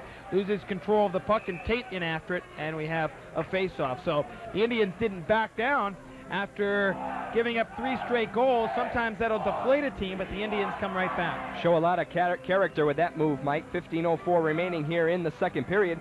Some promotions coming up at the Springfield Civic Center. On December 28th will be Freihoffer's Puck Night here at the Civic Center. The first 1,000 children 16 years of age or younger will receive a free Indians puck courtesy of Freihoffer's. It'll also be Youth Hockey Night here. The area youth hockey teams are selling some tickets, and the team who sells the most will receive a player appearance at one of their practices, a great incentive for the youth clubs. Looking forward to that night, December 28th here at the center. Now it goes behind the net. Lawton for the Indians, trying to dump one in front. He jams up with a Whaler player in the corner. They still fight for it. Hamway tries to keep after it. Tried to dump one in front, but the Whalers are able to clear the zone into center ice. Indians back after it, and Miroslav Mali backhands to center, but Binghamton breaks back. They clear one into the Springfield zone. Mali jams up with the Whaler player on the boards. Now Binghamton trying to center one, but Mali jams up with the Whaler player. Now Francischetti and Deneen also fight for it, and we'll have a face-off. Good view of Gord Deneen and Lou Francischetti as they jam along the boards there, and few more promotions to go along with the 28th, Mike, as the 1985, the new year is broke, and January 4th, Scout Night here when the Indians play the Hershey Bears. January 11th will be Elks Night. And, of course, on January 18th, the world-famous San Diego Chicken flies into town. And I tell you, Mike, as far as promotions are concerned, the Springfield Indians staying in touch with the community of the greater Springfield areas and providing the most for the fans. And also a reminder, groups of 15 or more receive a discount for the Springfield Indians. Contact Lisa Campbell or Chris Deanis at the Springfield Indians office, 736-4546. Play underway. Here's Nicholson at the right point, shooting. Stick save Mulliken. And Hirsch has it for Springfield. He clears on the boards. Whalers able to pinch in. They feed it through for Adams. Adams trying to dump one in front. Into the corner, Adams jams up with an Indians player, and it's deflected on the near side for Everson. Everson jams up behind the net, trying to dump one through, and Henry has it for the Indians. Dale Henry clears to center and is bumped up on the far side, and Binghamton clear to the center ice area. Now the Indians. Howson for the Tribe. He's tied up as the Whalers clear it back to the Springfield line, where Hirsch takes over. He dumps it through. Now the Indians. Coolis with Henry. The pass to Henry into the corner after it's centered for Coolis. He's tied up, and the Whalers are able to clear it outside the line. Indians and the Whalers here. The Indians leading 4-3 as Henry tips in to the Whaler line. And now Pryor winds up. His shot goes wide, but Coolis takes over for Pryor, but it goes all the way down the ice, and the Indians will have to go back. Mike, we see a few former Olympians in tonight's game for the Springfield Indians, Tom Hirsch and Dave Jensen, and another Jensen, David A. Jensen for the Binghamton Whalers, number 17. Hasn't seen much action, number 1 draft pick for Hartford this year, having his troubles trying to get himself on track in Binghamton. Now the Whalers move in. Here's a quick chance for Hoffman. He's tied up, and then it's clear to center, and the Whalers have to go back.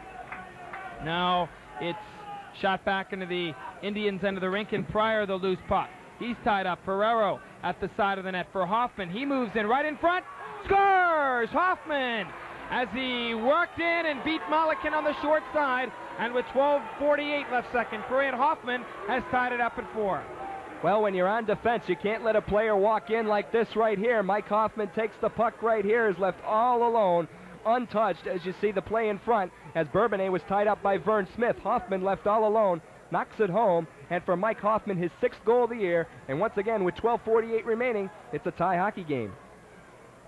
So we'll have a face-off now in the 4-4 game. We've had 4 goals in the second period. And now the loose puck taken by Tate. Tate winds off the boards, but Binghamton takes over, and Dan Bourbonnais drops back behind his own net. We're going to have a wide open, one of those old-fashioned shootouts the way it's looking tonight. And back behind the goal, it's got Kleinendorf. Here's Kleinendorf for Binghamton. Shoots it off the boards to center, and the Indians take over. Now Binghamton moves in. Ferrero tries to center one, but that's blocked at the defense. Now it's kicked to the left point. Brown shuttle, a drive, and that's blocked at the defense, and Springfield breaks back. Bodak with Tate and Henry. The play for Bodak. He's tied up. Now Molly, a shot wide. Here's Tate at the side of the net. Pulled down, and we're going to have a penalty against the Whalers as the Indians moved into the Binghamton zone. So with 12:03 left second period, Binghamton's going to be penalized. Big power play for the Indians. Sure is, Mike. 12:03 remaining in the second period. Jerry Pateman has a holding infraction called here on Ray Ferraro, I believe, as Tate was trying to break out of the zone. Ferraro was holding him really all over him, hauled him down, and the Indians will go on the power play as you take a look at that big draft pick we talked about earlier. 4th pick for the Hartford Whalers last year, highly touted out of junior. Great player, a lot of potential for Ray Ferraro. Reminder of our trivia question tonight. Tribe trivia is, there's a player on the ice tonight with a famous father that was once an all-star for the Springfield Indians. Can you name him? And we'll give you that answer in the 3rd period and test your hockey knowledge once again here on the Springfield Community Network. As you take a look at the graphic there, the Indians 18 for 120 on the power play, a 15 percentage, starting to make some climb in that department. Indians also 1 for 12 against Binghamton this year. Haven't had much success on the power play against the Whalers, and then it's cleared over the glass and into the crowd. Of course, that 1 for 12, Mike, was early on the year. The Indians played the Whalers in the initial part of their schedule early on in October, and then, of course, in the first week of November. And the Indians were having, it was a little bit of a different club than we're seeing right now. So let's see if that stat takes a little bit of a turn for the better. Indians have Lawton with Hamway and Handy as the face-off in the circle to the right of Sidorkovich. Now the loose puck taken, Hirsch moving in. A drive, Sidorkovich, a glove save, and he holds on, and Hirsch is blasting again. That's his third big shot of the night. Tom Hirsch loves to shoot the puck and has no bones about it. He let another shot go there, and Sidorkovich made the glove stop. You took a look at some of the crowd here tonight, Mike, on a Saturday night here at the Springfield Indians. Not a bad crowd during the holiday season here.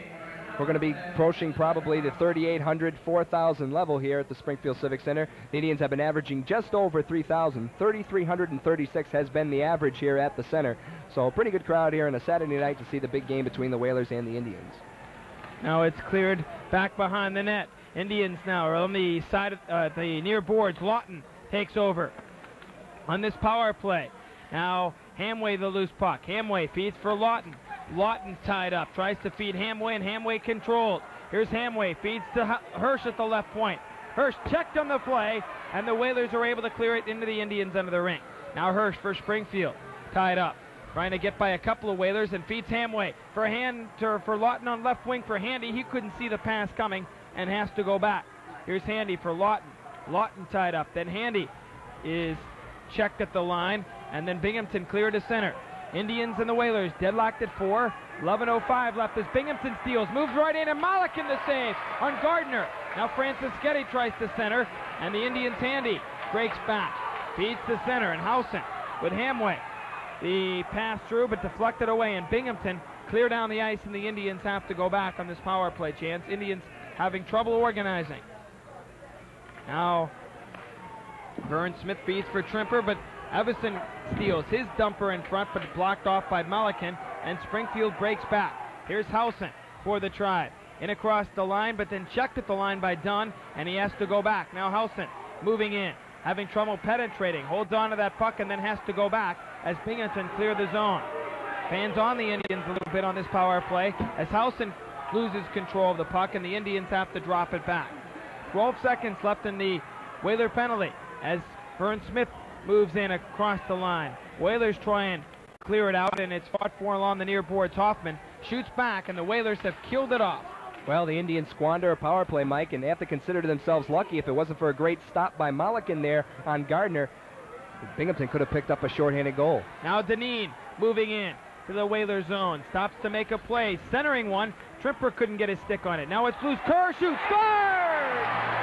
Alan Kerr again gives the Indians the lead with a goal from right in front of Sidorkovich into the bottom left-hand corner. Alan Kerr's second goal tonight is 18th of the year, and once again the Springfield Indians get the lead as this line continues to work hard. Here's Gord Deneen centering it out. It was blocked by Sidorkovich initially, and then Kerr picks up the rebound right there on the doorstep in close corners. Tough to get a shot off when you're in that close. Alan Kerr does, though, and the Indians take the lead 5-4, 9:45 remaining in period number 2. And Kerr, who's the leading goal scorer of the Springfield Indians, picks up number 17, and a big one for the Indians here this evening. That's actually his 18th of the season and second of the night. Now it's back behind the Whalers' goal as Binghamton clearing one to center, and the Indians' Hirsch takes over. Here's Hirsch for the Indians, up the middle for Henry. He's tied up, and the loose puck goes for Jensen. Jensen back for Tate. To Hirsch, who comes to center. He's long boomer, high and wide. I'll tell you, another good shot. Now Koulis centers. Tate couldn't get his stick on it, and Binghamton breaks back. Here come the Whalers. Across the line, Brownshottle stops. His wrist shot right on, Malikin the save, and he makes the save. 10:15, the time of the goal. Kerr is 18th and second of the night. Gord Deneen the assist, and that makes the Indians a 5-4 lead. And we've had 5 goals in this period, 4 in the second. 9 big ones tonight on the scoreboard. Well, Mike, we're halfway through this hockey game, and I tell you, if the second half of this game is anything like what we've seen over the last portion of this period, and of course the first period, as this crowd looks on at the Civic Center, it's been a great night. We talked about what we could expect at the top of the program, and they haven't let us down. Both the Binghamton Whalers and Springfield Indians putting on a show here tonight. Whalers have the Paul Gardner line out with Sotolo and Francischetti. Sotolo's already scored the hat trick tonight, and he's been a big plus in this 5-4 game for the Whalers. As Pryor for the Tribe dumps one all the way into the Binghamton zone, and Graham Nicholson back to get it. He loses. Now Kerr moves in, shoots, and he just missed. Now Housen in after to the right side for Pryor. Pryor is able to pinch in, but then Binghamton's Gardner has it and flees up the middle. Now here come the Whalers. Francischetti moving right in. Stops, centering one. Siltala couldn't get his stick on it. Now Gardner upended by Bodak. Nicholson couldn't get his stick on it. And then the Indians Howson. Up the middle for Smith. Into the Whaler zone. Vern Smith tries to shovel one through, but Binghamton breaks it up. Now Gardner has a break. He tries to center one, but Pryor back-checking clears it away. Siltala to the left point. Quick chance in front. Malakin the save on the shot from Marty Howe at the left point. And with traffic in front, made the save, and all kinds of action here at the Civic Center. A lot of acrobatics in front of the Springfield goal. Lauren Malakin did a great job to come up with that puck as Gardner was flying on top of him. Somehow, Malakin kept his eye on the puck right there and gloved the shot from Howe. And I tell you, as you take a look at Lauren Malakin, Mike, he's had some... can't be falling on too many of the goals here tonight. There have been a couple of breakdowns in the Springfield end, which has hurt him. When he's been called on to make the stop like that shorthanded bid by Gardner, and that one right there, he's been the man. Now the Indians clear one to center. Whalers' Richie Dunn shoots it right back to the Indians line, and the Indians, Hirsch has it for the Tribe. Here's Hirsch up the middle, and here comes the Indians Lawton into the zone for Handy. Moves in, shooting, oh, and he missed by about 5 or 6 feet as he went for the far side. Now Binghamton breaks back into the Springfield zone. Hoffman, drop pass in front. Ferrero drops to the left side. Dunn shooting, and the net's knocked off its moorings in the Springfield zone. And I tell you, the action's fast and furious on both ends of the rink here, and it's got to be tough for the netminders.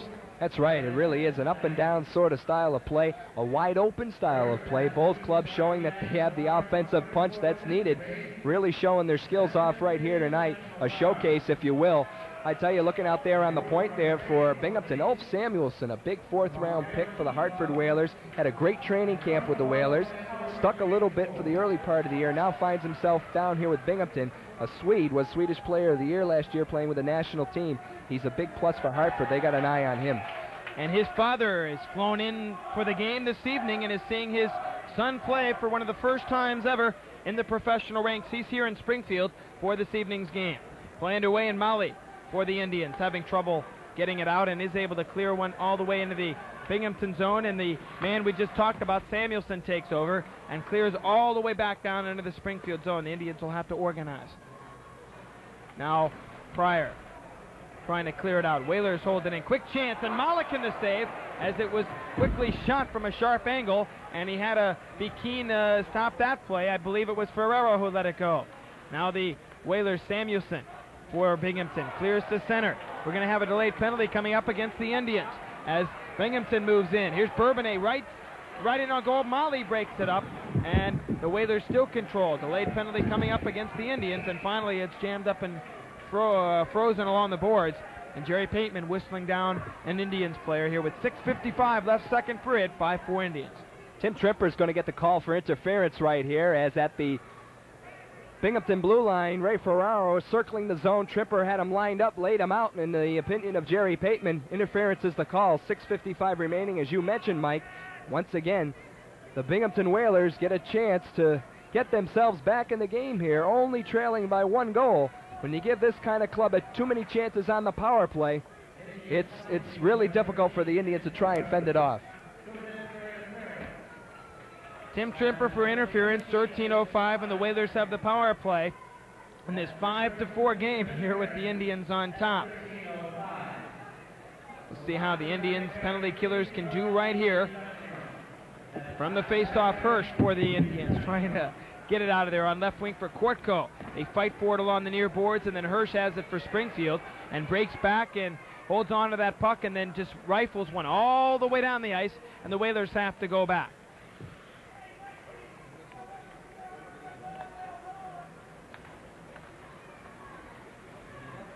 Now the Whalers clear into the Springfield zone. The loose puck taken at the left side by Dunn, but he couldn't control it, and then the Indians are able to clear it down into the Whalers' end of the rink. 6:22 left in the second period, 5-4 Indians. Minute and 20 seconds left in Tripper's interference penalty as Hirsch, who's all over the ice tonight for the Tribe, banks one down the ice again, and the Whalers have to go back. Now they clear one to the line, and then back to take over is Brown Shuttle. Here is Jack Brown Shuttle in his own zone. Clears up the middle, and Binghamton breaks free. Across the line, Magoo feeds it through. They center for Siltala, but he couldn't control it. Now the Indians clear one on the boards, and Lawton breaks the center.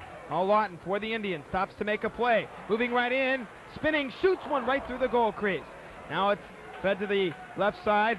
Coolis couldn't control it, and Binghamton cleared his center on this power play. Here's a chance for Magoo, but it's blocked at the defense. Into the corner. Adams tries to center one. Loose to Magoo. Magoo with all kinds of traffic in front. To the left side, Nicholson is shot, and Malakin to save, and then the Indians are able to clear down the ice, and the Whalers have to go back. Just 20 seconds left in Tripper's penalty. As Binghamton clearing it in, but a two-line offside is called, and a pass, and now Lawton gets his stick up for the Binghamton player, and those two are separated on the far side. So Indians doing an excellent job killing off this penalty. They sure are, and with Tim Tripper in the box, Mike, he is one of the Indians' best penalty killers. Lauren Henning has to compensate for that by throwing out Tim Coolis and Roger Corco. Both of them have done yeoman work penalty killing all year, but I tell you, Brian Lawton going out there, a player who has not been thought of as far as a penalty killer, really an offensive potential type of player is what he's been thought of, shows, you know, Lauren Henning, and I'm sure the report will get back to Lou Nanny, that he can do the job when he's called upon to kill penalties. Well, you know, they say that Lawton, part of the problem is that he's concentrated too much on defense up in the NHL, that he needs to perk up his scoring a little bit. His defense has never been a problem. It's the offense, and most of the time, as you know, the offensive players sometimes have trouble with their defense, but in his case, he's struggling putting the puck in the net. Here it's played to center and cleared in by Samuelson on the far boards. Whalers take over. Siltala drops it through. Marty Howe has it. With Tripper back on, the Indians have killed it off, but the Whalers, Siltala has it at the left side for the player dumping it in front. Nicholson, but that's blocked by Hirsch, and Hirsch feeds for Tripper.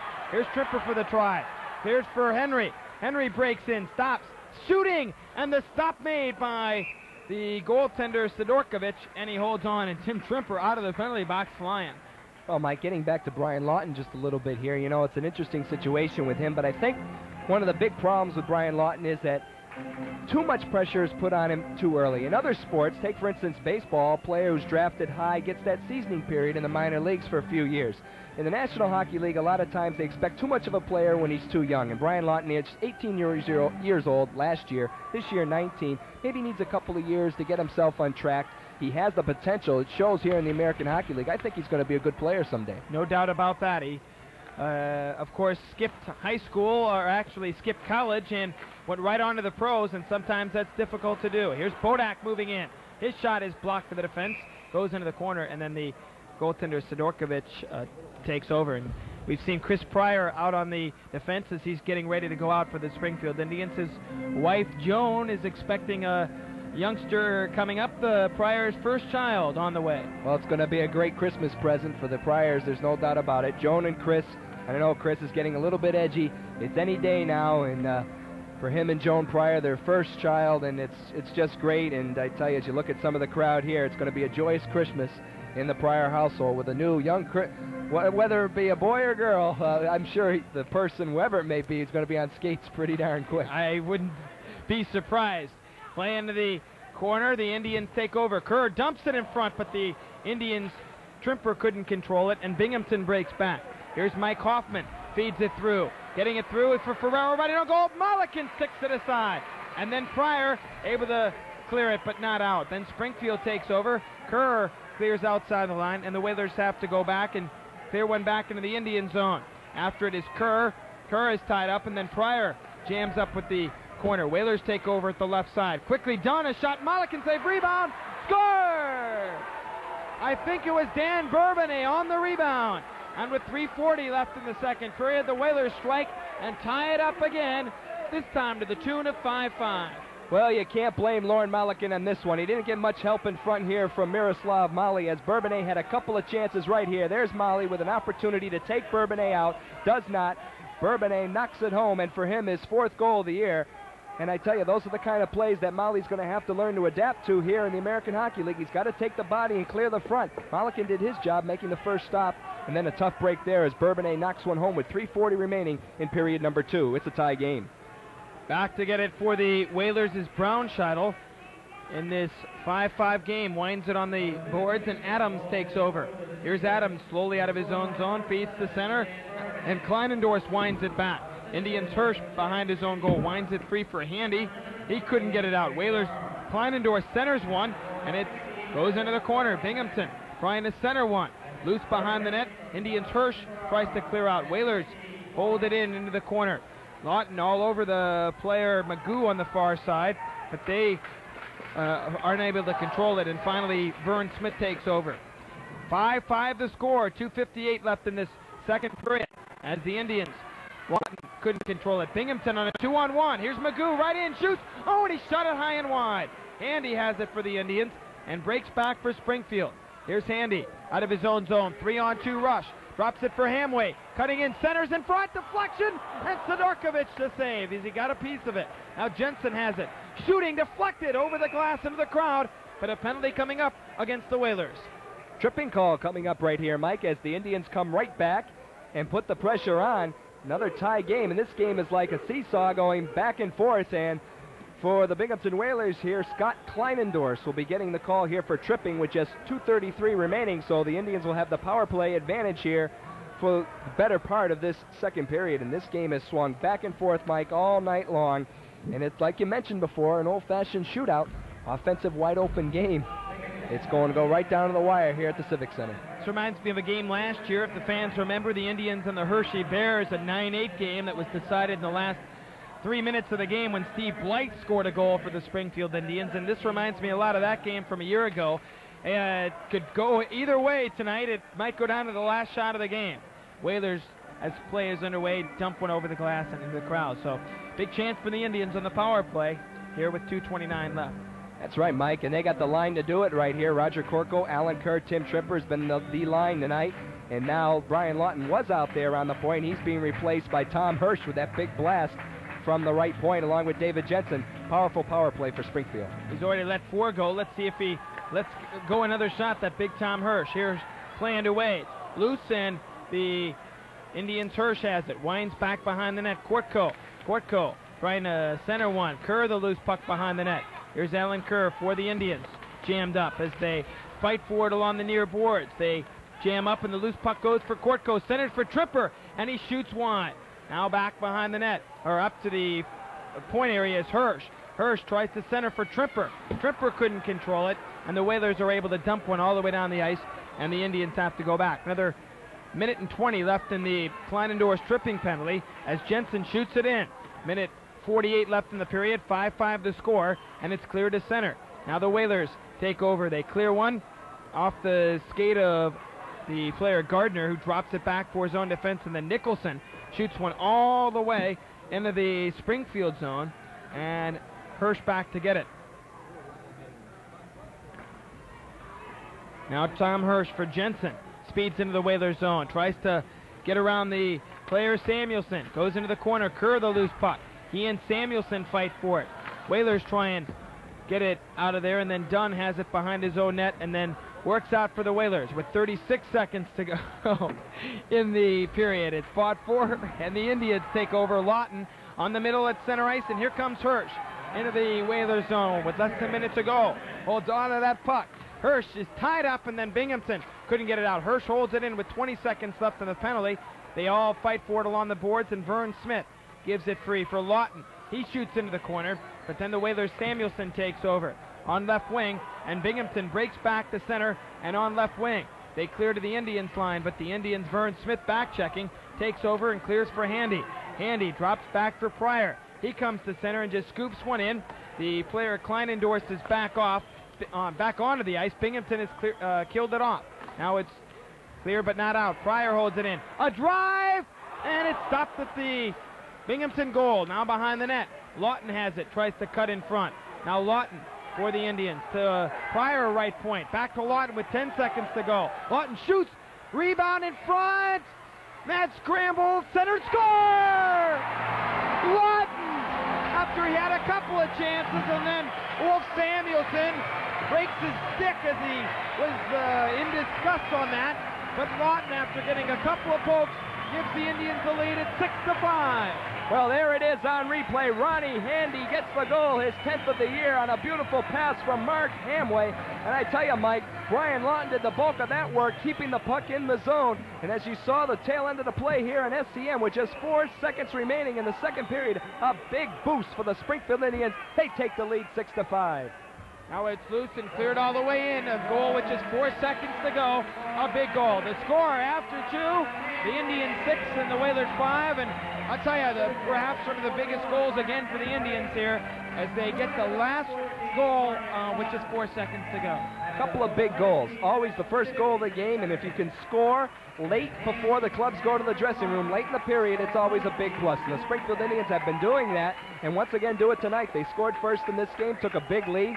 Then the Whalers, as we mentioned, with plenty of talent and a lot of experience, fought their way back in the game. The Indians, though, not getting themselves down and really coming back from adversity. They've done it tonight, 6-5 after 2, an enjoyable game here on SCN. We'll be back with our between periods activities. The score 6-5 Indians. You're listening to this is Springfield Indians hockey.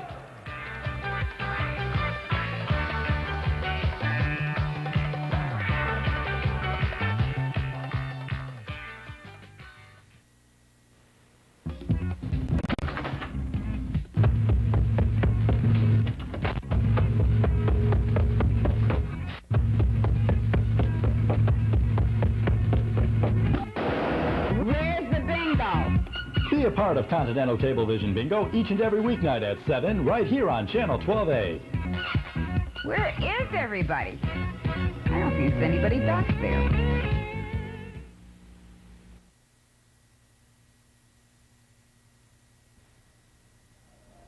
Well, Mike Barrick along with John Forsland, and the Indians in a wide-open shootout lead 6-5. All kinds of things happening, and every time you look down on the ice, something's happening as far as the goal is concerned. Well, if you enjoy plenty of offense and a lot of excitement, this is the game to watch tonight. Both the Springfield Indians and the Binghamton Whalers are providing the fans with that. It seesawed back and forth after the Indians, Mike, really looked like they had control of the game. The Whalers fought back. Looked like the Indians had come out flat in the second period. Lauren Henning with a big strategic move, called a timeout, got the troops together. Wouldn't you know, Tim Tripper scores right after that. And from that point on, the clubs have traded goals. The big goal by Handy, just 4 seconds remaining in the second period, and the Indians have a 1-goal lead after 2. Well, we're going to take a look at all of the goals here for you through the first 2 periods, and there have been a lot on the scoreboard, 11, so let's just start to take a look at it right away. Indians, Tom Hirsch opened the scoring for the Indians. He's been blasting the puck, Mike, all night long, and here's another look at it right between the wickets there. Peter Sidorkovich, and at 2:53 of the first period, it got the Indians on track, got them going, and he's been just recently acquired this week by Springfield, and I tell you, he's been a force defensively also. Been in control when he's been on the ice. As you can see tonight, both in the offensive zone and in the defensive zone. Indians were flying in that first period and took a 2-0 lead as Alan Kerr, as you'll see. That's right, Alan Kerr right here with a goal that I thought initially might have been deflected by a Binghamton player. This is Vern Smith at the top of your screen as he lets a shot go from the point. It's Kerr stationed in front right here. He gets a stick on it and deflects it Pat Sidorkovich. For Kerr, his 17th first of the night for him. At 4:19, the Indians had a 2-goal lead. And Dale Henry comes right back and give the Indians a 3-0 lead. At that point, the Indians were flying. Oh, boy, it looked like nothing was going to stop this club tonight. Looked like they were going to turn the tables on the Whalers and skate to their own 10-1 victory, like the Whalers did early in the year. Here's Scotty Housen setting up Dale Henry. Beautiful play by Scotty. Since coming back from an injury, he's been an added plus to the Springfield Indians. Henry gets the goal, his 6th. And as you mentioned, Mike, the Indians on top by 3. Mike Siltala, as they call him in Binghamton, was able to score the first of his 3 goals. He's had a hat trick already this season and scored the first of his 3 at the end of the period to make it 3-1.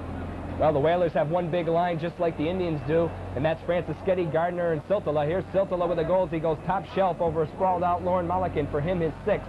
And that was all the scoring in the first period. And went to the dressing room 3-1 Springfield. And the Whalers came out flying in the second period. You always don't like to see a goal scored in the first minute or the last, but in this second period, both teams exchanged goals. Binghamton in the first minute of play, and the second, the Indians in the last minute of play. I guess I'd rather have it in the last than the first. If Binghamton scores first, and there you see it. Well, here's the goal right here. We have a little bit of a technical problem here. This is not the goal. This is the 3rd goal by Siltala, the one he scored in the backhander. The one previous to this was the breakaway. right off the face-off that Siltala went in on to score at 17 seconds of the second period. And Siltala with a hat trick had gotten the Whalers back in the game, and they were playing some outstanding hockey. And Tim Tripper continued, he had already continued his scoring streak, but scored a goal tonight, his first goal of the night, as we'll see coming up. Beautiful play here by Tripper, the captain and the inspirational leader for the Springfield Indians. The club was down at this point. Tripper got them back going right here as he stuffs one past Sidorkovich as it banks off the post and goes in. The Indians took the lead. Well, then, right back, Binghamton was able to tie the game again after it looked like the Indians had regained control of the game, but the Whalers struck and made it a 4-4 game. Well, can you top this? That's the way this game has been going, back and forth. One club scores, the other club comes right back and gets another one. Binghamton gets a goal right here by Mike Hoffman as he's left all alone on the doorstep to knock one home, for him his 6th from Ferraro and Bourbonnais, and the Whalers had knotted it up. John, but the goaltenders had all kinds of fun tonight. I'm sure it's not fun if you talk to either one of them. The Indians came right back, though, and Alan Kerr at 10-15, his second of the night, 18th of the season. He's the leading goal scorer for the Tribe, and you can see why on this one. A lot of potential in this young man for Alan Kerr, there's no doubt about it. Here's Kerr all alone in the slot in close corners, stick handles to his forehand, puts it in past Sidorkovich. He's faced an onslaught of shots tonight from Springfield. The Tribe on top. And on that goal, you can see he didn't waste any time with that goal. Sometimes players will hesitate before shooting. He got that puck and immediately shot and got it behind Sidorkovich. And then the Indians' lead was short-lived, though, as Dan Bourbonnais came back and tied it up once again. Richie Dunn and Ray Ferraro set up this goal right here by Dan Bourbonnais. Really, Miroslav Mali had a chance to knock him out of the play there. He had a couple of bangs at it. No fault of Lauren Mollican as he made the stop, then was down and out. Bourbonnais gets the goal. Binghamton, we've said it before, back in the game. And the Indians score at 19:56. I originally had called it Lawton and putting puck in the net for the Springfield Indians. As John mentioned, doing much of the work in there. I got so excited with the work that Lawton was doing, I called the goal Lawton, but it was Ron Handy that gave the Indians the lead. Well, it's easy to do. When a guy creates the play, sometimes you think he might have knocked it home, because Brian Lawton really made this goal possible with great forechecking. Hamway sends it out to Handy. Handy gets his 10th at 19:56, and the Indians are where we are right now, on top 6-5 after 2. I hope you're enjoying the action here on the Springfield Community Network. And John, our record on SCN this year, you figured it out finally. We can give the exact totals. 6-1-1, as I mentioned earlier, in SCN. Let's hope that record stays on the positive side here tonight. The score, the Indians leading here 6-5 over the Binghamton Whalers. Dick Baker from the Springfield newspapers will be our guest in a moment. Hope you're enjoying the action. 6-5 Indians. Let's take a break.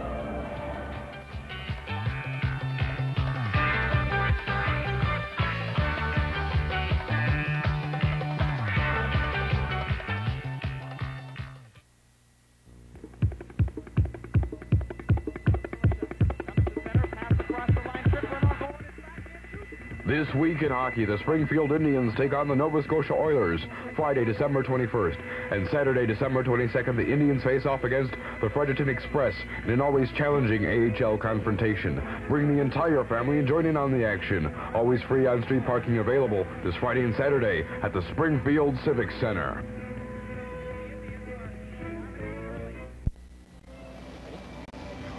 Back between periods here at the Springfield Civic Center. Our score, the Springfield Indians 6 and the Binghamton Whalers 5. My guest is one of the best hockey writers, I'd have to say, in the area. Dick Baker, writes for the Springfield newspapers, also covers the Southern Division for the Hockey News, one of the best top publications as far as the hockey world is concerned. Dick, thanks for coming on. The first question, we don't have much time, so let's get right to the Southern Division of the American Hockey League, one of the most exciting divisions probably in the American Hockey League. Rochester Americans off to an early start. Very quick out of the gate, but now it's tightened up. Well, you know, I was talking to one of my friend writers back in the AHL this week. The joke in Rochester is they think they might be the first 11-0 team not to make the playoffs. The team is really falling apart. They lost Jacques Coutier for the year, their #1 goaltender. They lost their coach. They're losing players left and right on recalls to Buffalo. They lost all their confidence there. And even though they're drawing 6,000 to 7,000 people a game, it hasn't been enough.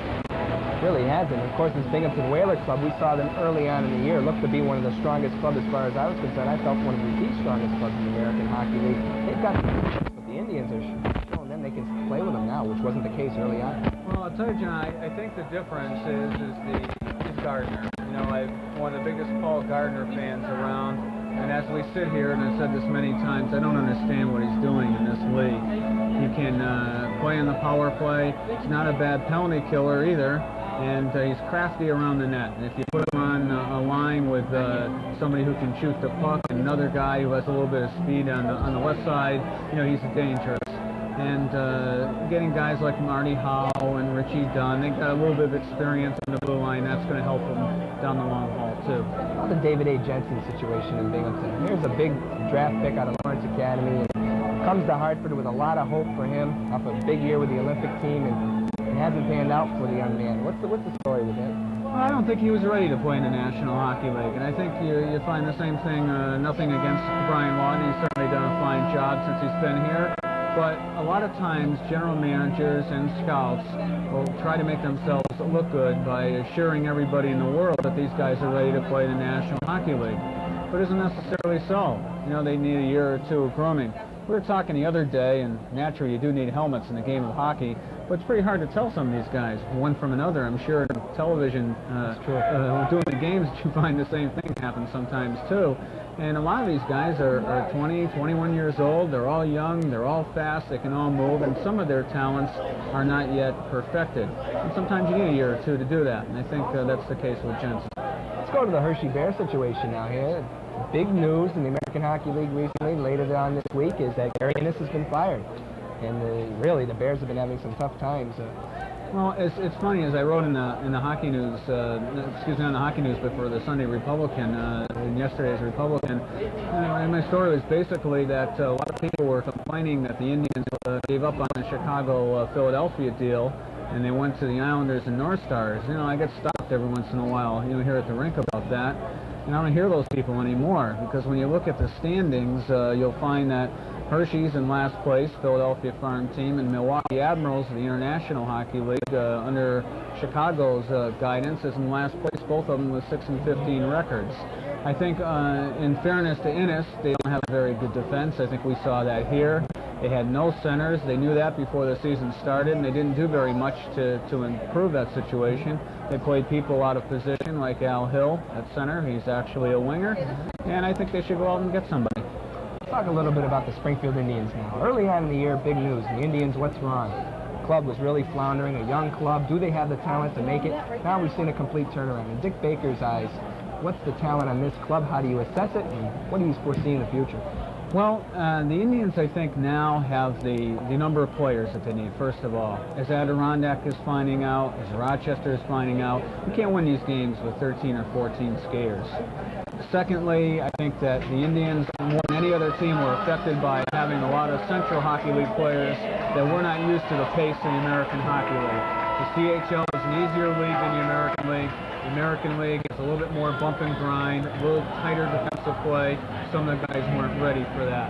So I think that, plus the fact you have the natural time that it takes for two different organizations to blend together. Word of caution, though, don't forget we're doing this with the Tom Hirsches, the Brian Laughtons, and people like that, and we're right now on the top of a cycle. Most players you can possibly have or need or want, but that can change with a couple of injuries up top. And then what's going to be most important is if they continue this play once the Lawton and Hirsches and people like that return to Minnesota, or Deneen to New York.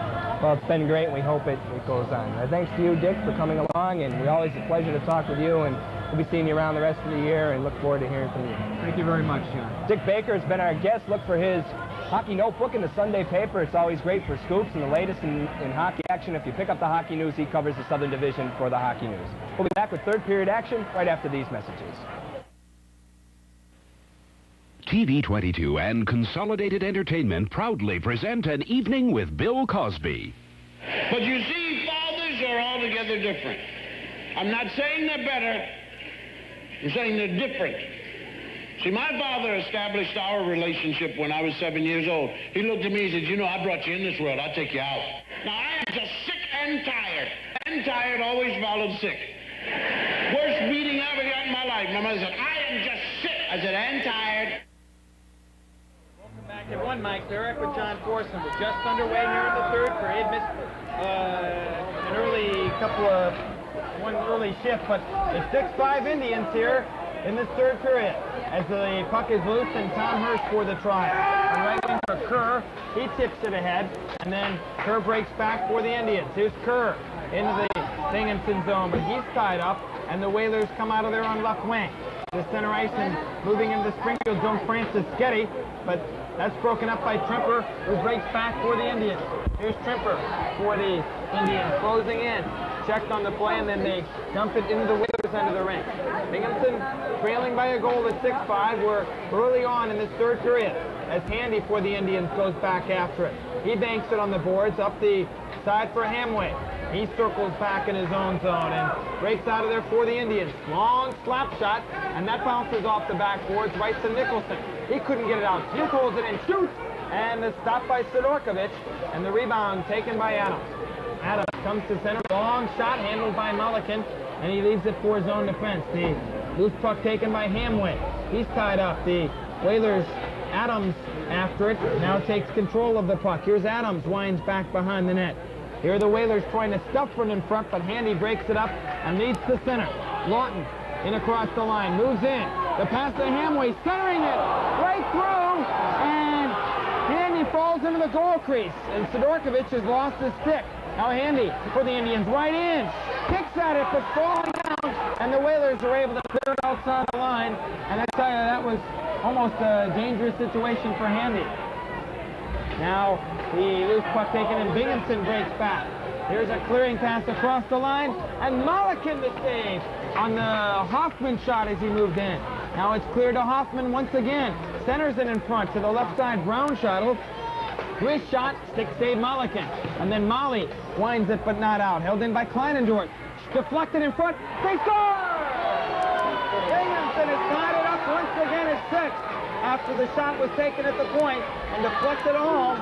And it's tied 6-6 with 17:42 left. Well, the first 5 minutes of the period, very important. Here's Ray Ferraro with the deflection right here, past Lauren Mulliken. I believe the original shot taken from the point.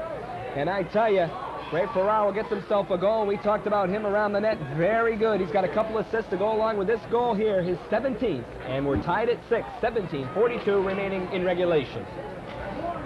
Now play as Brown shuttle moves in. Shooting, and Mulliken the save. And then Deneen hands it along the near boards and clears one all the way down into the Binghamton end of the rink.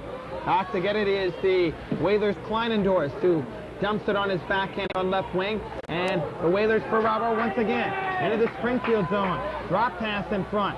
Whalers try and clear it free for Dan Bourbonnais.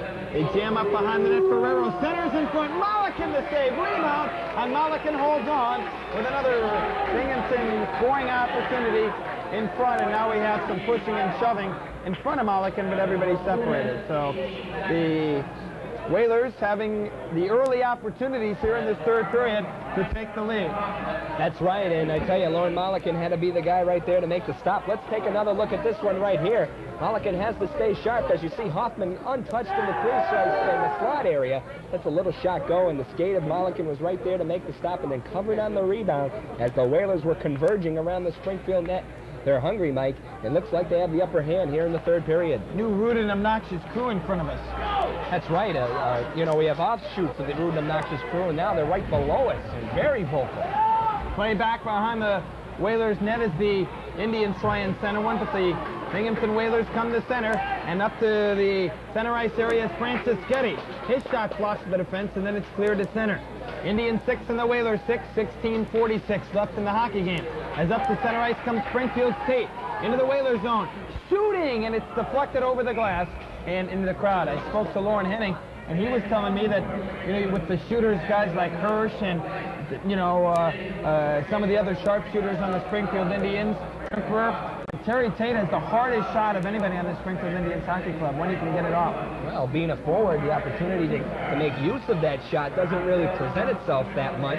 You know, he's usually has to rely on the wrist shot or, you know, a deflection here and there being a forward, but Terry Tate can fire the puck, and the Indians do have plenty of players who can do that with the puck and like to use them in their arsenals. You take a look at a father and son combination out there, which calls to mind the trivia question of tonight, and we'll give you that answer coming up very shortly. Play underway in the Whalers break back at center. Here's a chance for Jim Magoo, but he's tied up, and Binghamton breaks free. Here's Avassan, right in, shoots, Malik, and a glove save. And then Vern Smith takes Avassan into the corner. Back behind the net, Avassan, and Vern Smith fight for it. The loose puck taken by Binghamton. They try and center one. Indians, Vern Smith tries to clear out. Whalers hold it in. Back behind the goal and trying to center one is the player in front. They score! Binghamton takes the lead 7-6 after they threw the puck around. And with 16:02 left, Binghamton scores to make it 7-6. Well, they fought from behind and fought from behind all night long, and on a weird deflection, Greg Adams will get the goal. There it is, going off a Pryor. It went off of Lauren Mulliken. He could not find it. Greg Adams was the guy right there on the doorstop, just coming back to the Binghamton Whalers after being sent up to the Washington Capitals. Adams has come back. He gets the goal with 16:02 remaining in the third period, and the Whalers have finally taken the lead. It's 7-6 Binghamton as you look at it on your SCN screen. So a goal for Adams, and we'll get the assist for you in just a moment. And if you can believe it, that's the first time the Whalers have had the lead in this entire hockey game, as the Indian Hirsch is tied up. Clears on the boards, and then on left wing, Jensen for Handy. He moves in, stops to make a play. Dipsy Doodles drops for Hirsch.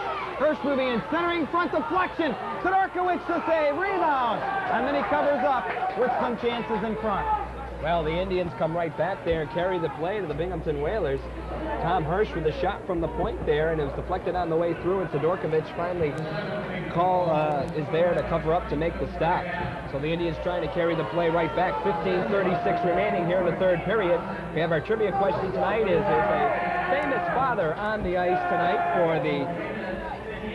One of the players on the ice tonight has a famous father. That's it. I finally got it out. And he was a former All-Star for the Springfield Indians. Can you name him? And we'll flash that answer for you as soon as we can right here on SCN as you take a look at Brian Lawton and Paul Gardner on the face. Here's first shooting, and it's deflected to the far side.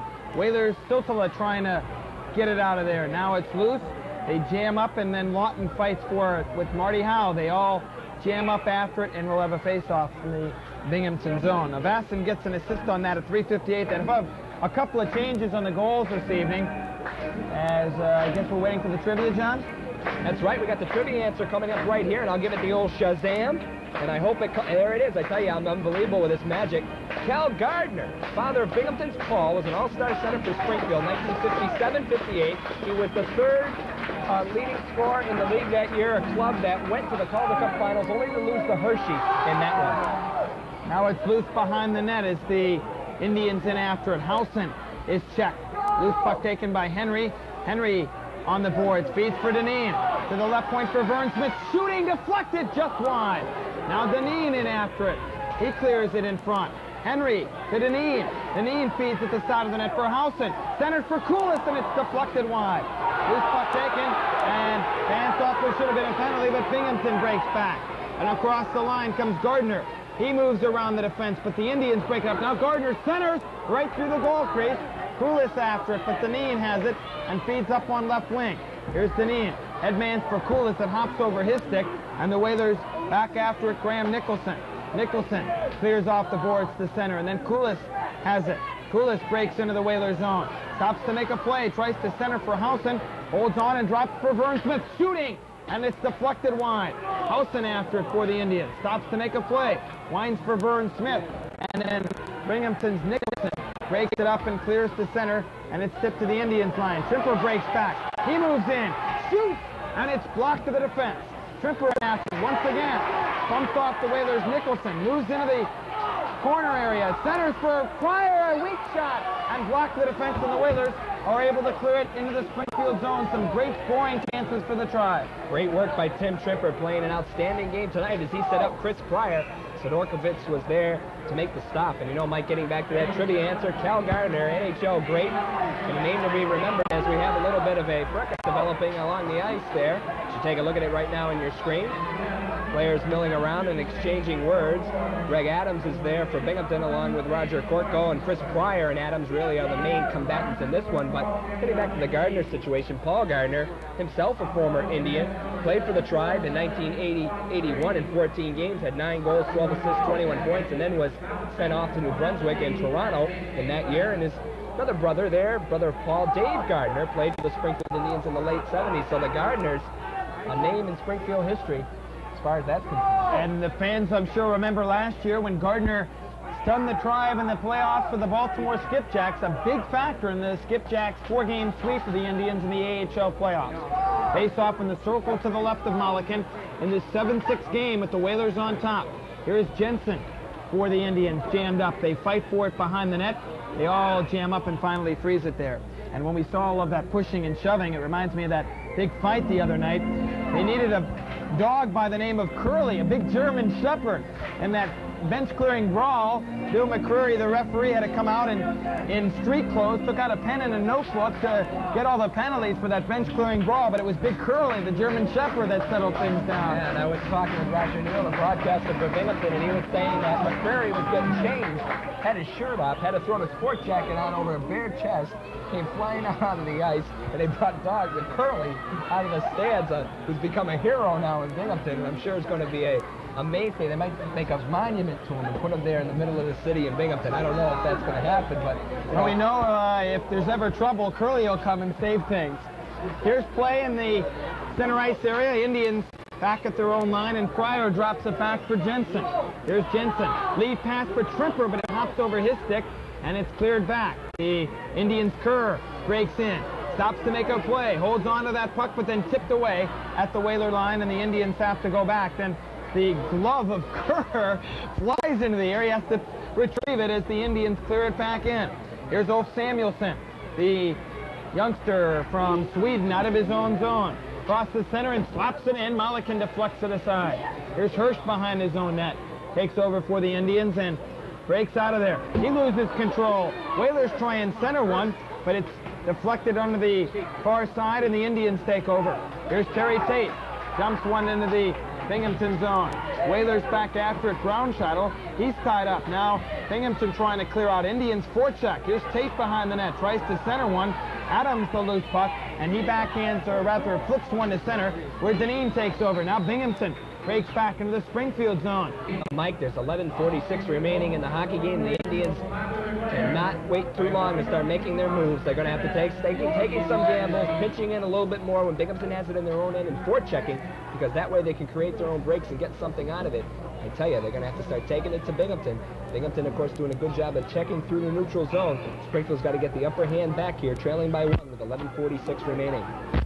You can see tonight why Binghamton's have lost only once in their last 10 games. They've been battling the whole way and never giving up. Here's Howell moving in for the Whalers. Tries to center one, deflected right through the crease, and Howson has it for the Indians. Here's Scott Howson for the Indians. Dumps one in. Indians Howson in after it, but the Whalers tip it away. Now Koulis winds back behind the net, but the Whalers take over, and Francis Sketty is able to clear one to center after taking a hit from the Indians' Dale Henry. Now the Indians having trouble getting it out of there. Here's Vern Smith back for Pryor. Pryor winds it on the boards on left wing for Koulis. Here's Koulis for Springfield. Headman for Henry. It's deflected into the Whaler zone, and Sidorkovich leaves it there. Way out of the net to dump it three, but Koulis the loose puck. Koulis winds free. Tries to get it for Howson, but Binghamton able to clear the zone.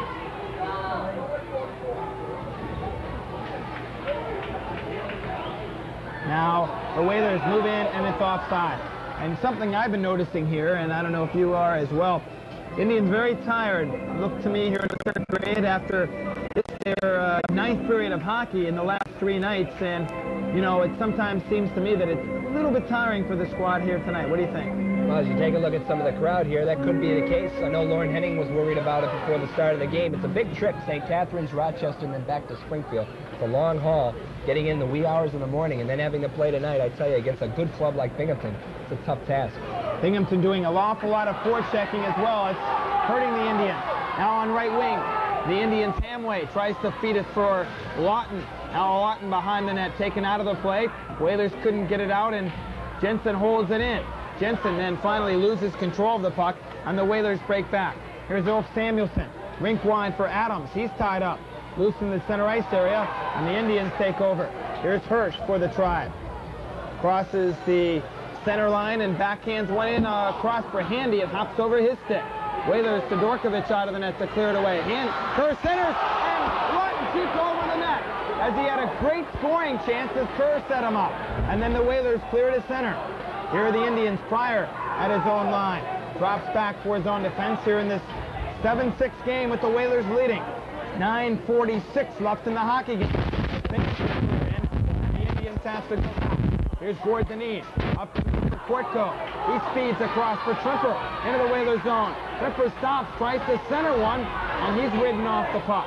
Whalers try and get it out of there and do succeed. And here they come to center. Bourbonnais into the Springfield zone, but Pryor breaks it up. And then in the neutral zone, Binghamton clears to the Indians line. Indians, Kerr at center. Into the Binghamton zone. Backhands one in, but Brownshadow breaks it up. Courtco jamming it free.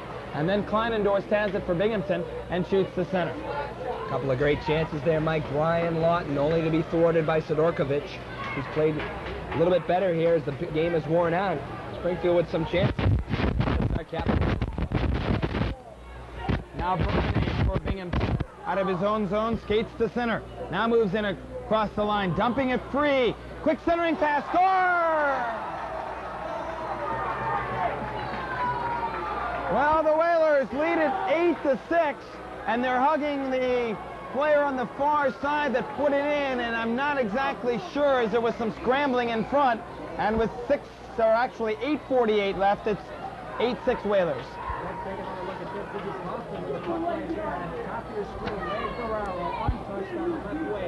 There's the rookie getting the goal into the top corner with 8:48 remaining in regulation.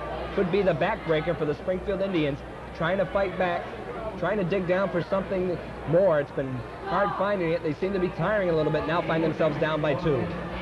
Now it's loose as Francischetti has it. Francischetti for Binghamton comes to center. He's tied up, and Bodak breaks back. Bodak and across the line. Tries to center for Housen, goes into the corner. Here's Big Bob Bodak tied up. Whalers lose control as Housen has it for the Indians. Housen for the player Smith shooting, and the stop by Sidorkovich. Now Bodak after it, centering one, but Tate couldn't get his stick on it, and the Whalers Siltala able to get it, but not out. Smith holds it in. Behind the net for Bodak.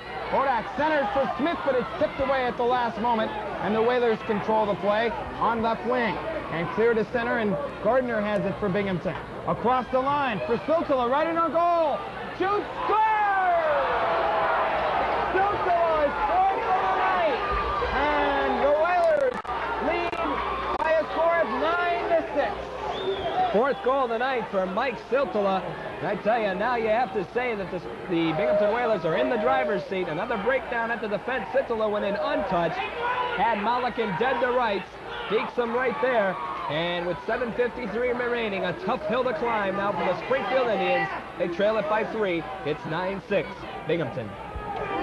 Well, it's tough for the Indians here to battle back. It's been a 4-goal third-period explosion for the Whalers. And now the Indians back after it, and in their own zone, clear to center, and Lawton into the Whalers zone. Lawton feeds it through, and it's offside. So, with 7:42 left, Whalers lead at 9-6, and it's going to be an uphill battle for the Springfield Indians. The player Siltala, by the way, the second player in the American Hockey League this year to score 4 goals. Dennis Polonich also scored 4 in a game earlier this year when he scored 4 with the Adirondack Red Wings in an 8-3 win over Springfield. So, tough night for the Tribe. Now Deneen has it on left wing. Feeds it through as they dump to the Whaler line, and Binghamton breaks back. They clear to the center ice area and all the way into the Indian zone, and Deneen back after it. 9-6 Binghamton, 7:20 left in the game as the Indians clear to center. Here's Handy losing control, and Binghamton breaks back. Magoo into the Springfield zone, tied up, and then Lawton has it for Springfield. Winds back behind the net. Indians in their own zone. Break out of there. Deneen up the middle for Lawton. Clears for Handy. Handy is tied up with the Whaler defense. The Indians unable to hold it in, and Jensen has to go back.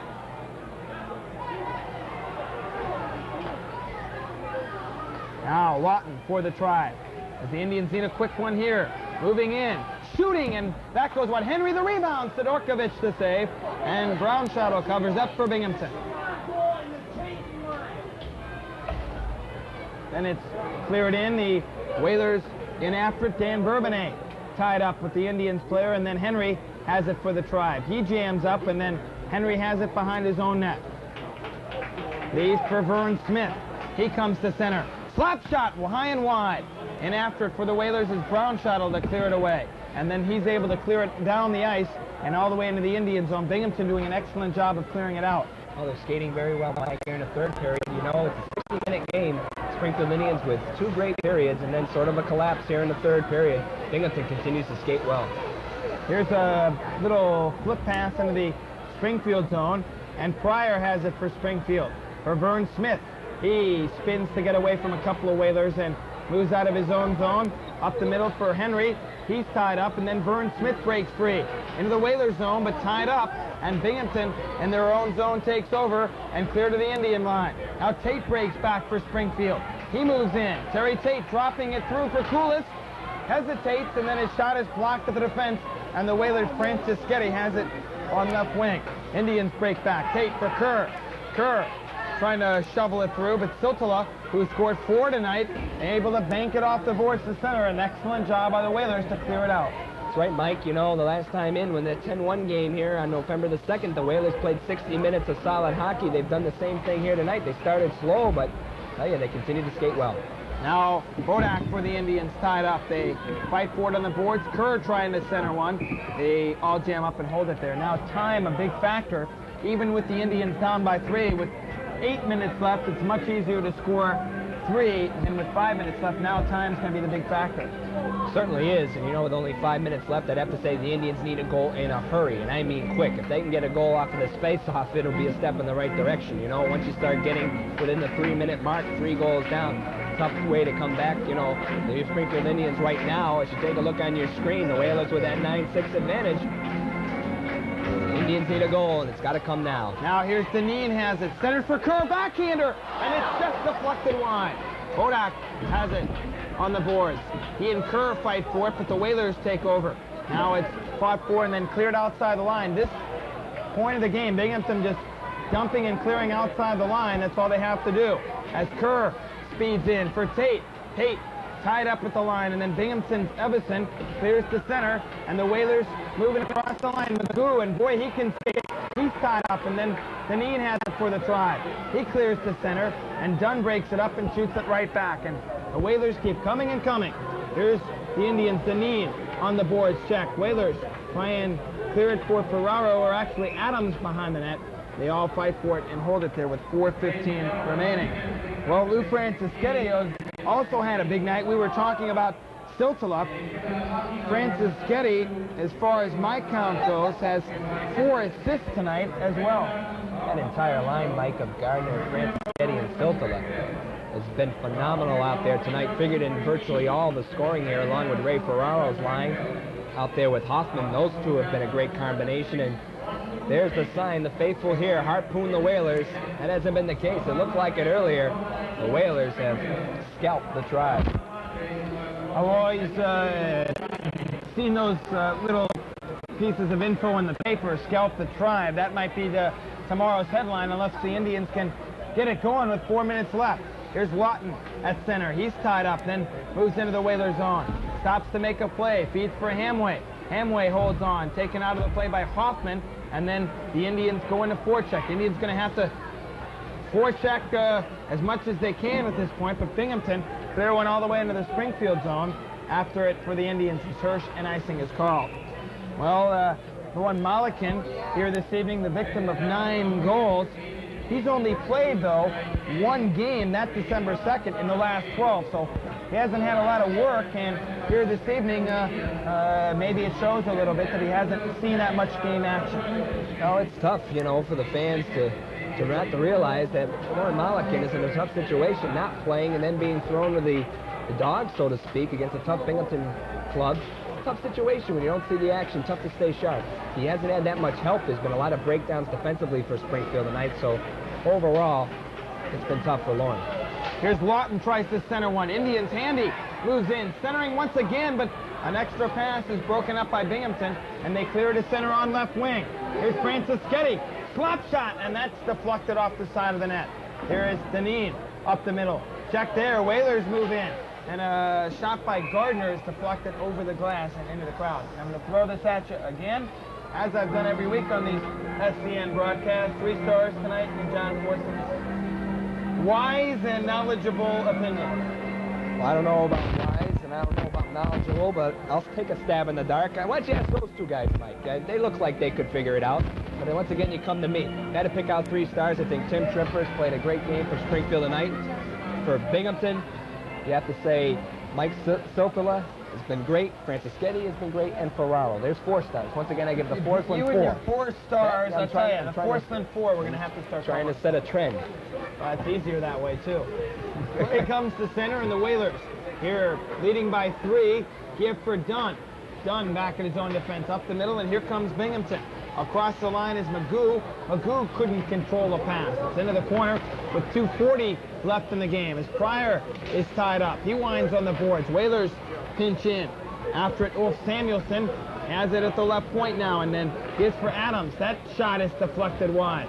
Loose on the near side. Whalers couldn't center one, but then the Indians have it, and Kerr moves into the Binghamton zone, stops to make a play, leads for Kortko, but it hops over his stick, and the passes are failing to click at this point, as Avastin has it for Binghamton.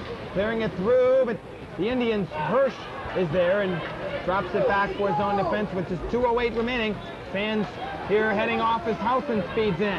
Right in on goal, backhander off the side of the net. Now he tries to center one, but Brownshadow breaks it up on the boards. Indians unable to hold it in, and Vern Smith has to go back. Now Smith into the Binghamton zone, stops to make a play, and it's offside. Here with 1:50 left, and a record on SCN might go down to our 2nd loss of the year. Well, and it's the Binghamton franchise that's doing it to us as the last time, and the record will fall probably to 6-2-1 thanks to the Binghamton Whalers. Well, we can say against every team but Binghamton, we're undefeated. So you can say that. Well, play underway, and Hirsch, as with 1:40 left, clears one in, and then Brownshot, or rather Bourbonnais shot. Malikin the save, as Bourbonnais let it go, and Malikin deflected it away with 1:35 remaining. The crowd much quieter tonight than we've seen the last 3 or 4 weeks on SCN. That's right. Many of them heading for the exits right now. A couple of the John, you get a fan there. Well, that's one, so we'll mark that down because they're few and far between. But as you see some of them heading for the exits, Mike, but the Springfield Indians, looking back on this on Monday night, 3 big games in the Southern Division. St. Catharines and Rochester, both on the road, picking up victories there.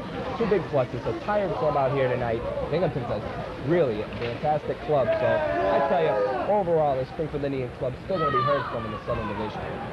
1:30 left as the Indians, Vern Smith controls. Feeds it for Koulis. Koulis tied up. Now they jam after it. Koulis behind the net. Tries to center one for Housen. Here's Housen for the Indians. Moving in front. Stops. Moves right in. Gets for Hirsch. Hirsch stops to make a play. Centers in front for Housen, but he ties it up. Now it's center for Henry, but again broken up with the Whaler defense, and then cleared to center where Bourbonnais has it. Bourbonnais just dumps it into the corner. Whalers after it. Hoffman, he tries to center one. Tied up at the Indians' defense. Jammed up along the near boards. Binghamton and the Indians fight for it along the near boards. They all jam up and then quickly flip one into the corner. Hoffman, and Hirsch back to get it with 43 seconds left. Binghamton leading 9-6. And Vern Smith for the Indians. Across the center and then just dumps it free on the boards. Indians' corner is tied up, and then the Whalers have to clear it, and then the Indians shoot it right back with 30 seconds left. Indians going to suffer the defeat. Now, with 20 seconds left, Siltala drops it back for his own defense, and Graham Nicholson has it up the middle for Gardner. Gardner is tied up, and then the Indians clear it away on right wing for Bob Bodak. He's checked. And then Tate has it for Springfield with 6 seconds to go. He blasts one, and Sidorkovich to save. 3 seconds left. Whalers dumping it free, and the game is over. And the Springfield Indians are defeated on home ice tonight against the Binghamton Whalers in a game that was decided in period number 3. You said it, Mike. You know, the Springfield Indians tried tonight, just didn't have enough. 2 great periods. The first and second came out of the gate really flying, and then Binghamton fought their way back into the game. The Indians and the Whalers seesawed back and forth, but it was a solid 3rd period from that group you're seeing right now on your screen. The Binghamton Whalers, they did the job. They're in 1st place in the Southern Division, and they showed us why here tonight. Final score, the Binghamton Whalers 9 and the Springfield Indians 6. That's the final, John, and we'll be back with our post-game activities after this.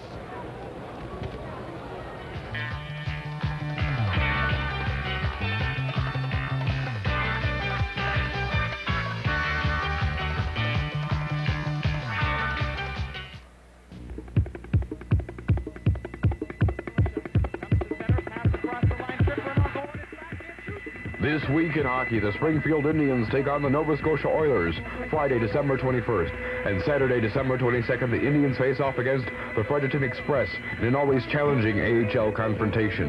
Bring the entire family and join in on the action. Always free on-street parking available this Friday and Saturday at the Springfield Civic Center. Welcome back, everyone. Mike Barrick with John Forslund. Not happy news tonight from the Springfield Civic Center. The Indians on the short end of a 9-6 score. Not only did the Indians lose tonight, but their 6-game winning streak overall. Their 7-game home unbeaten streak, where they have won 7 straight on home ice.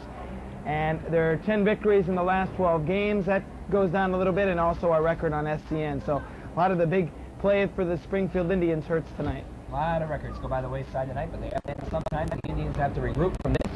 They got an outstanding team, Mike, and they've been playing some great hockey, and you know, coming off a tough stretch of 3 straight games in 3 days against some tough opponents.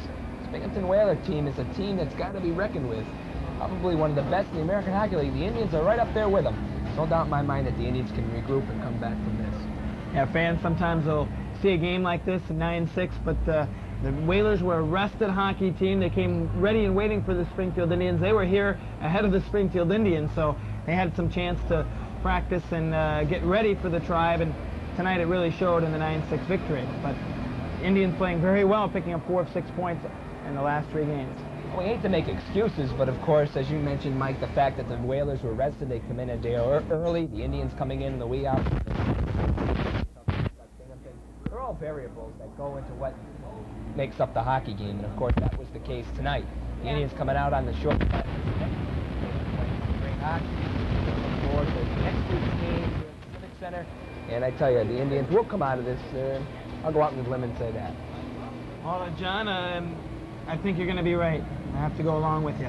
We're going to take a look at the winning goal this evening, as well as Mike Siltala's 4th goal of the night. 4 goals here, the 2nd time an American Hockey League player has netted 4 this year, and ironically enough, both against the Springfield Indians. We'll take a look at the winning goal by Adams coming right up. Well, here's the winner, the one that proved to be a winner in this shootout here at the Springfield Civic Center. As the puck deflects off number 18, Chris Pryor, right there. Lauren Mulligan makes the first stop and couldn't find the puck, and Adams was right there. And of course, he just came to Binghamton today after being up with the Washington Capitals of the National Hockey League. He got the game winner in this one, and what it was an outstanding 3rd period from the Binghamton Whalers. To their credit, they did an outstanding job. Now the Indians' record drops back to the 500 mark. Indians 14-14-3. While the Whalers win it, they're now 18-9-3.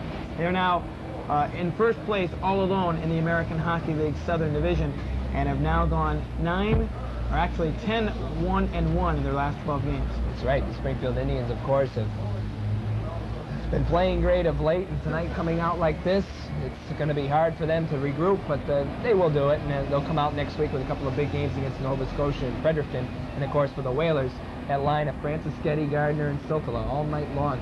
Very hot, and Siltala, as you mentioned, 4 goals. We're going to take a look at Siltala's 4th goal of the night. Coming right up on your screen, as we'll see, Mike Siltala, the big story tonight for the Whalers. Well, another break down the Springfield end, and Siltala's right there, and really puts a beautiful move on Lauren Mulligan. He had him dead to the rights, and for Siltala's 4th of the night, 9th of the year, and those 2 guys who were quite frequent on the scoring sheet tonight, Francis, Getty, and Gardner, pick up the assists. Well, John, next week the Indians have a pair of games, including Nova Scotia and Fredericton.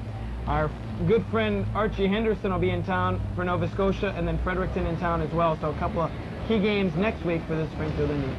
That's right. Former Indian coach Larry Kish will lead the Nova Scotia Oilers into town, along with, as you mentioned, a good buddy of yours, Archie Henderson. And the Oilers are a tough club, and they'll be in here on Friday night. And on Saturday night, the Fredericton Express make their first appearance on Civic Center ice. And the Express in first place in the Northern Division, one of the top clubs in the American Hockey League, goes unnoticed due to the fact that they play up there in the Great White North. We don't hear much about them, but they have a top club with a lot of great talent. So a couple of big games coming up next weekend at the Civic Center.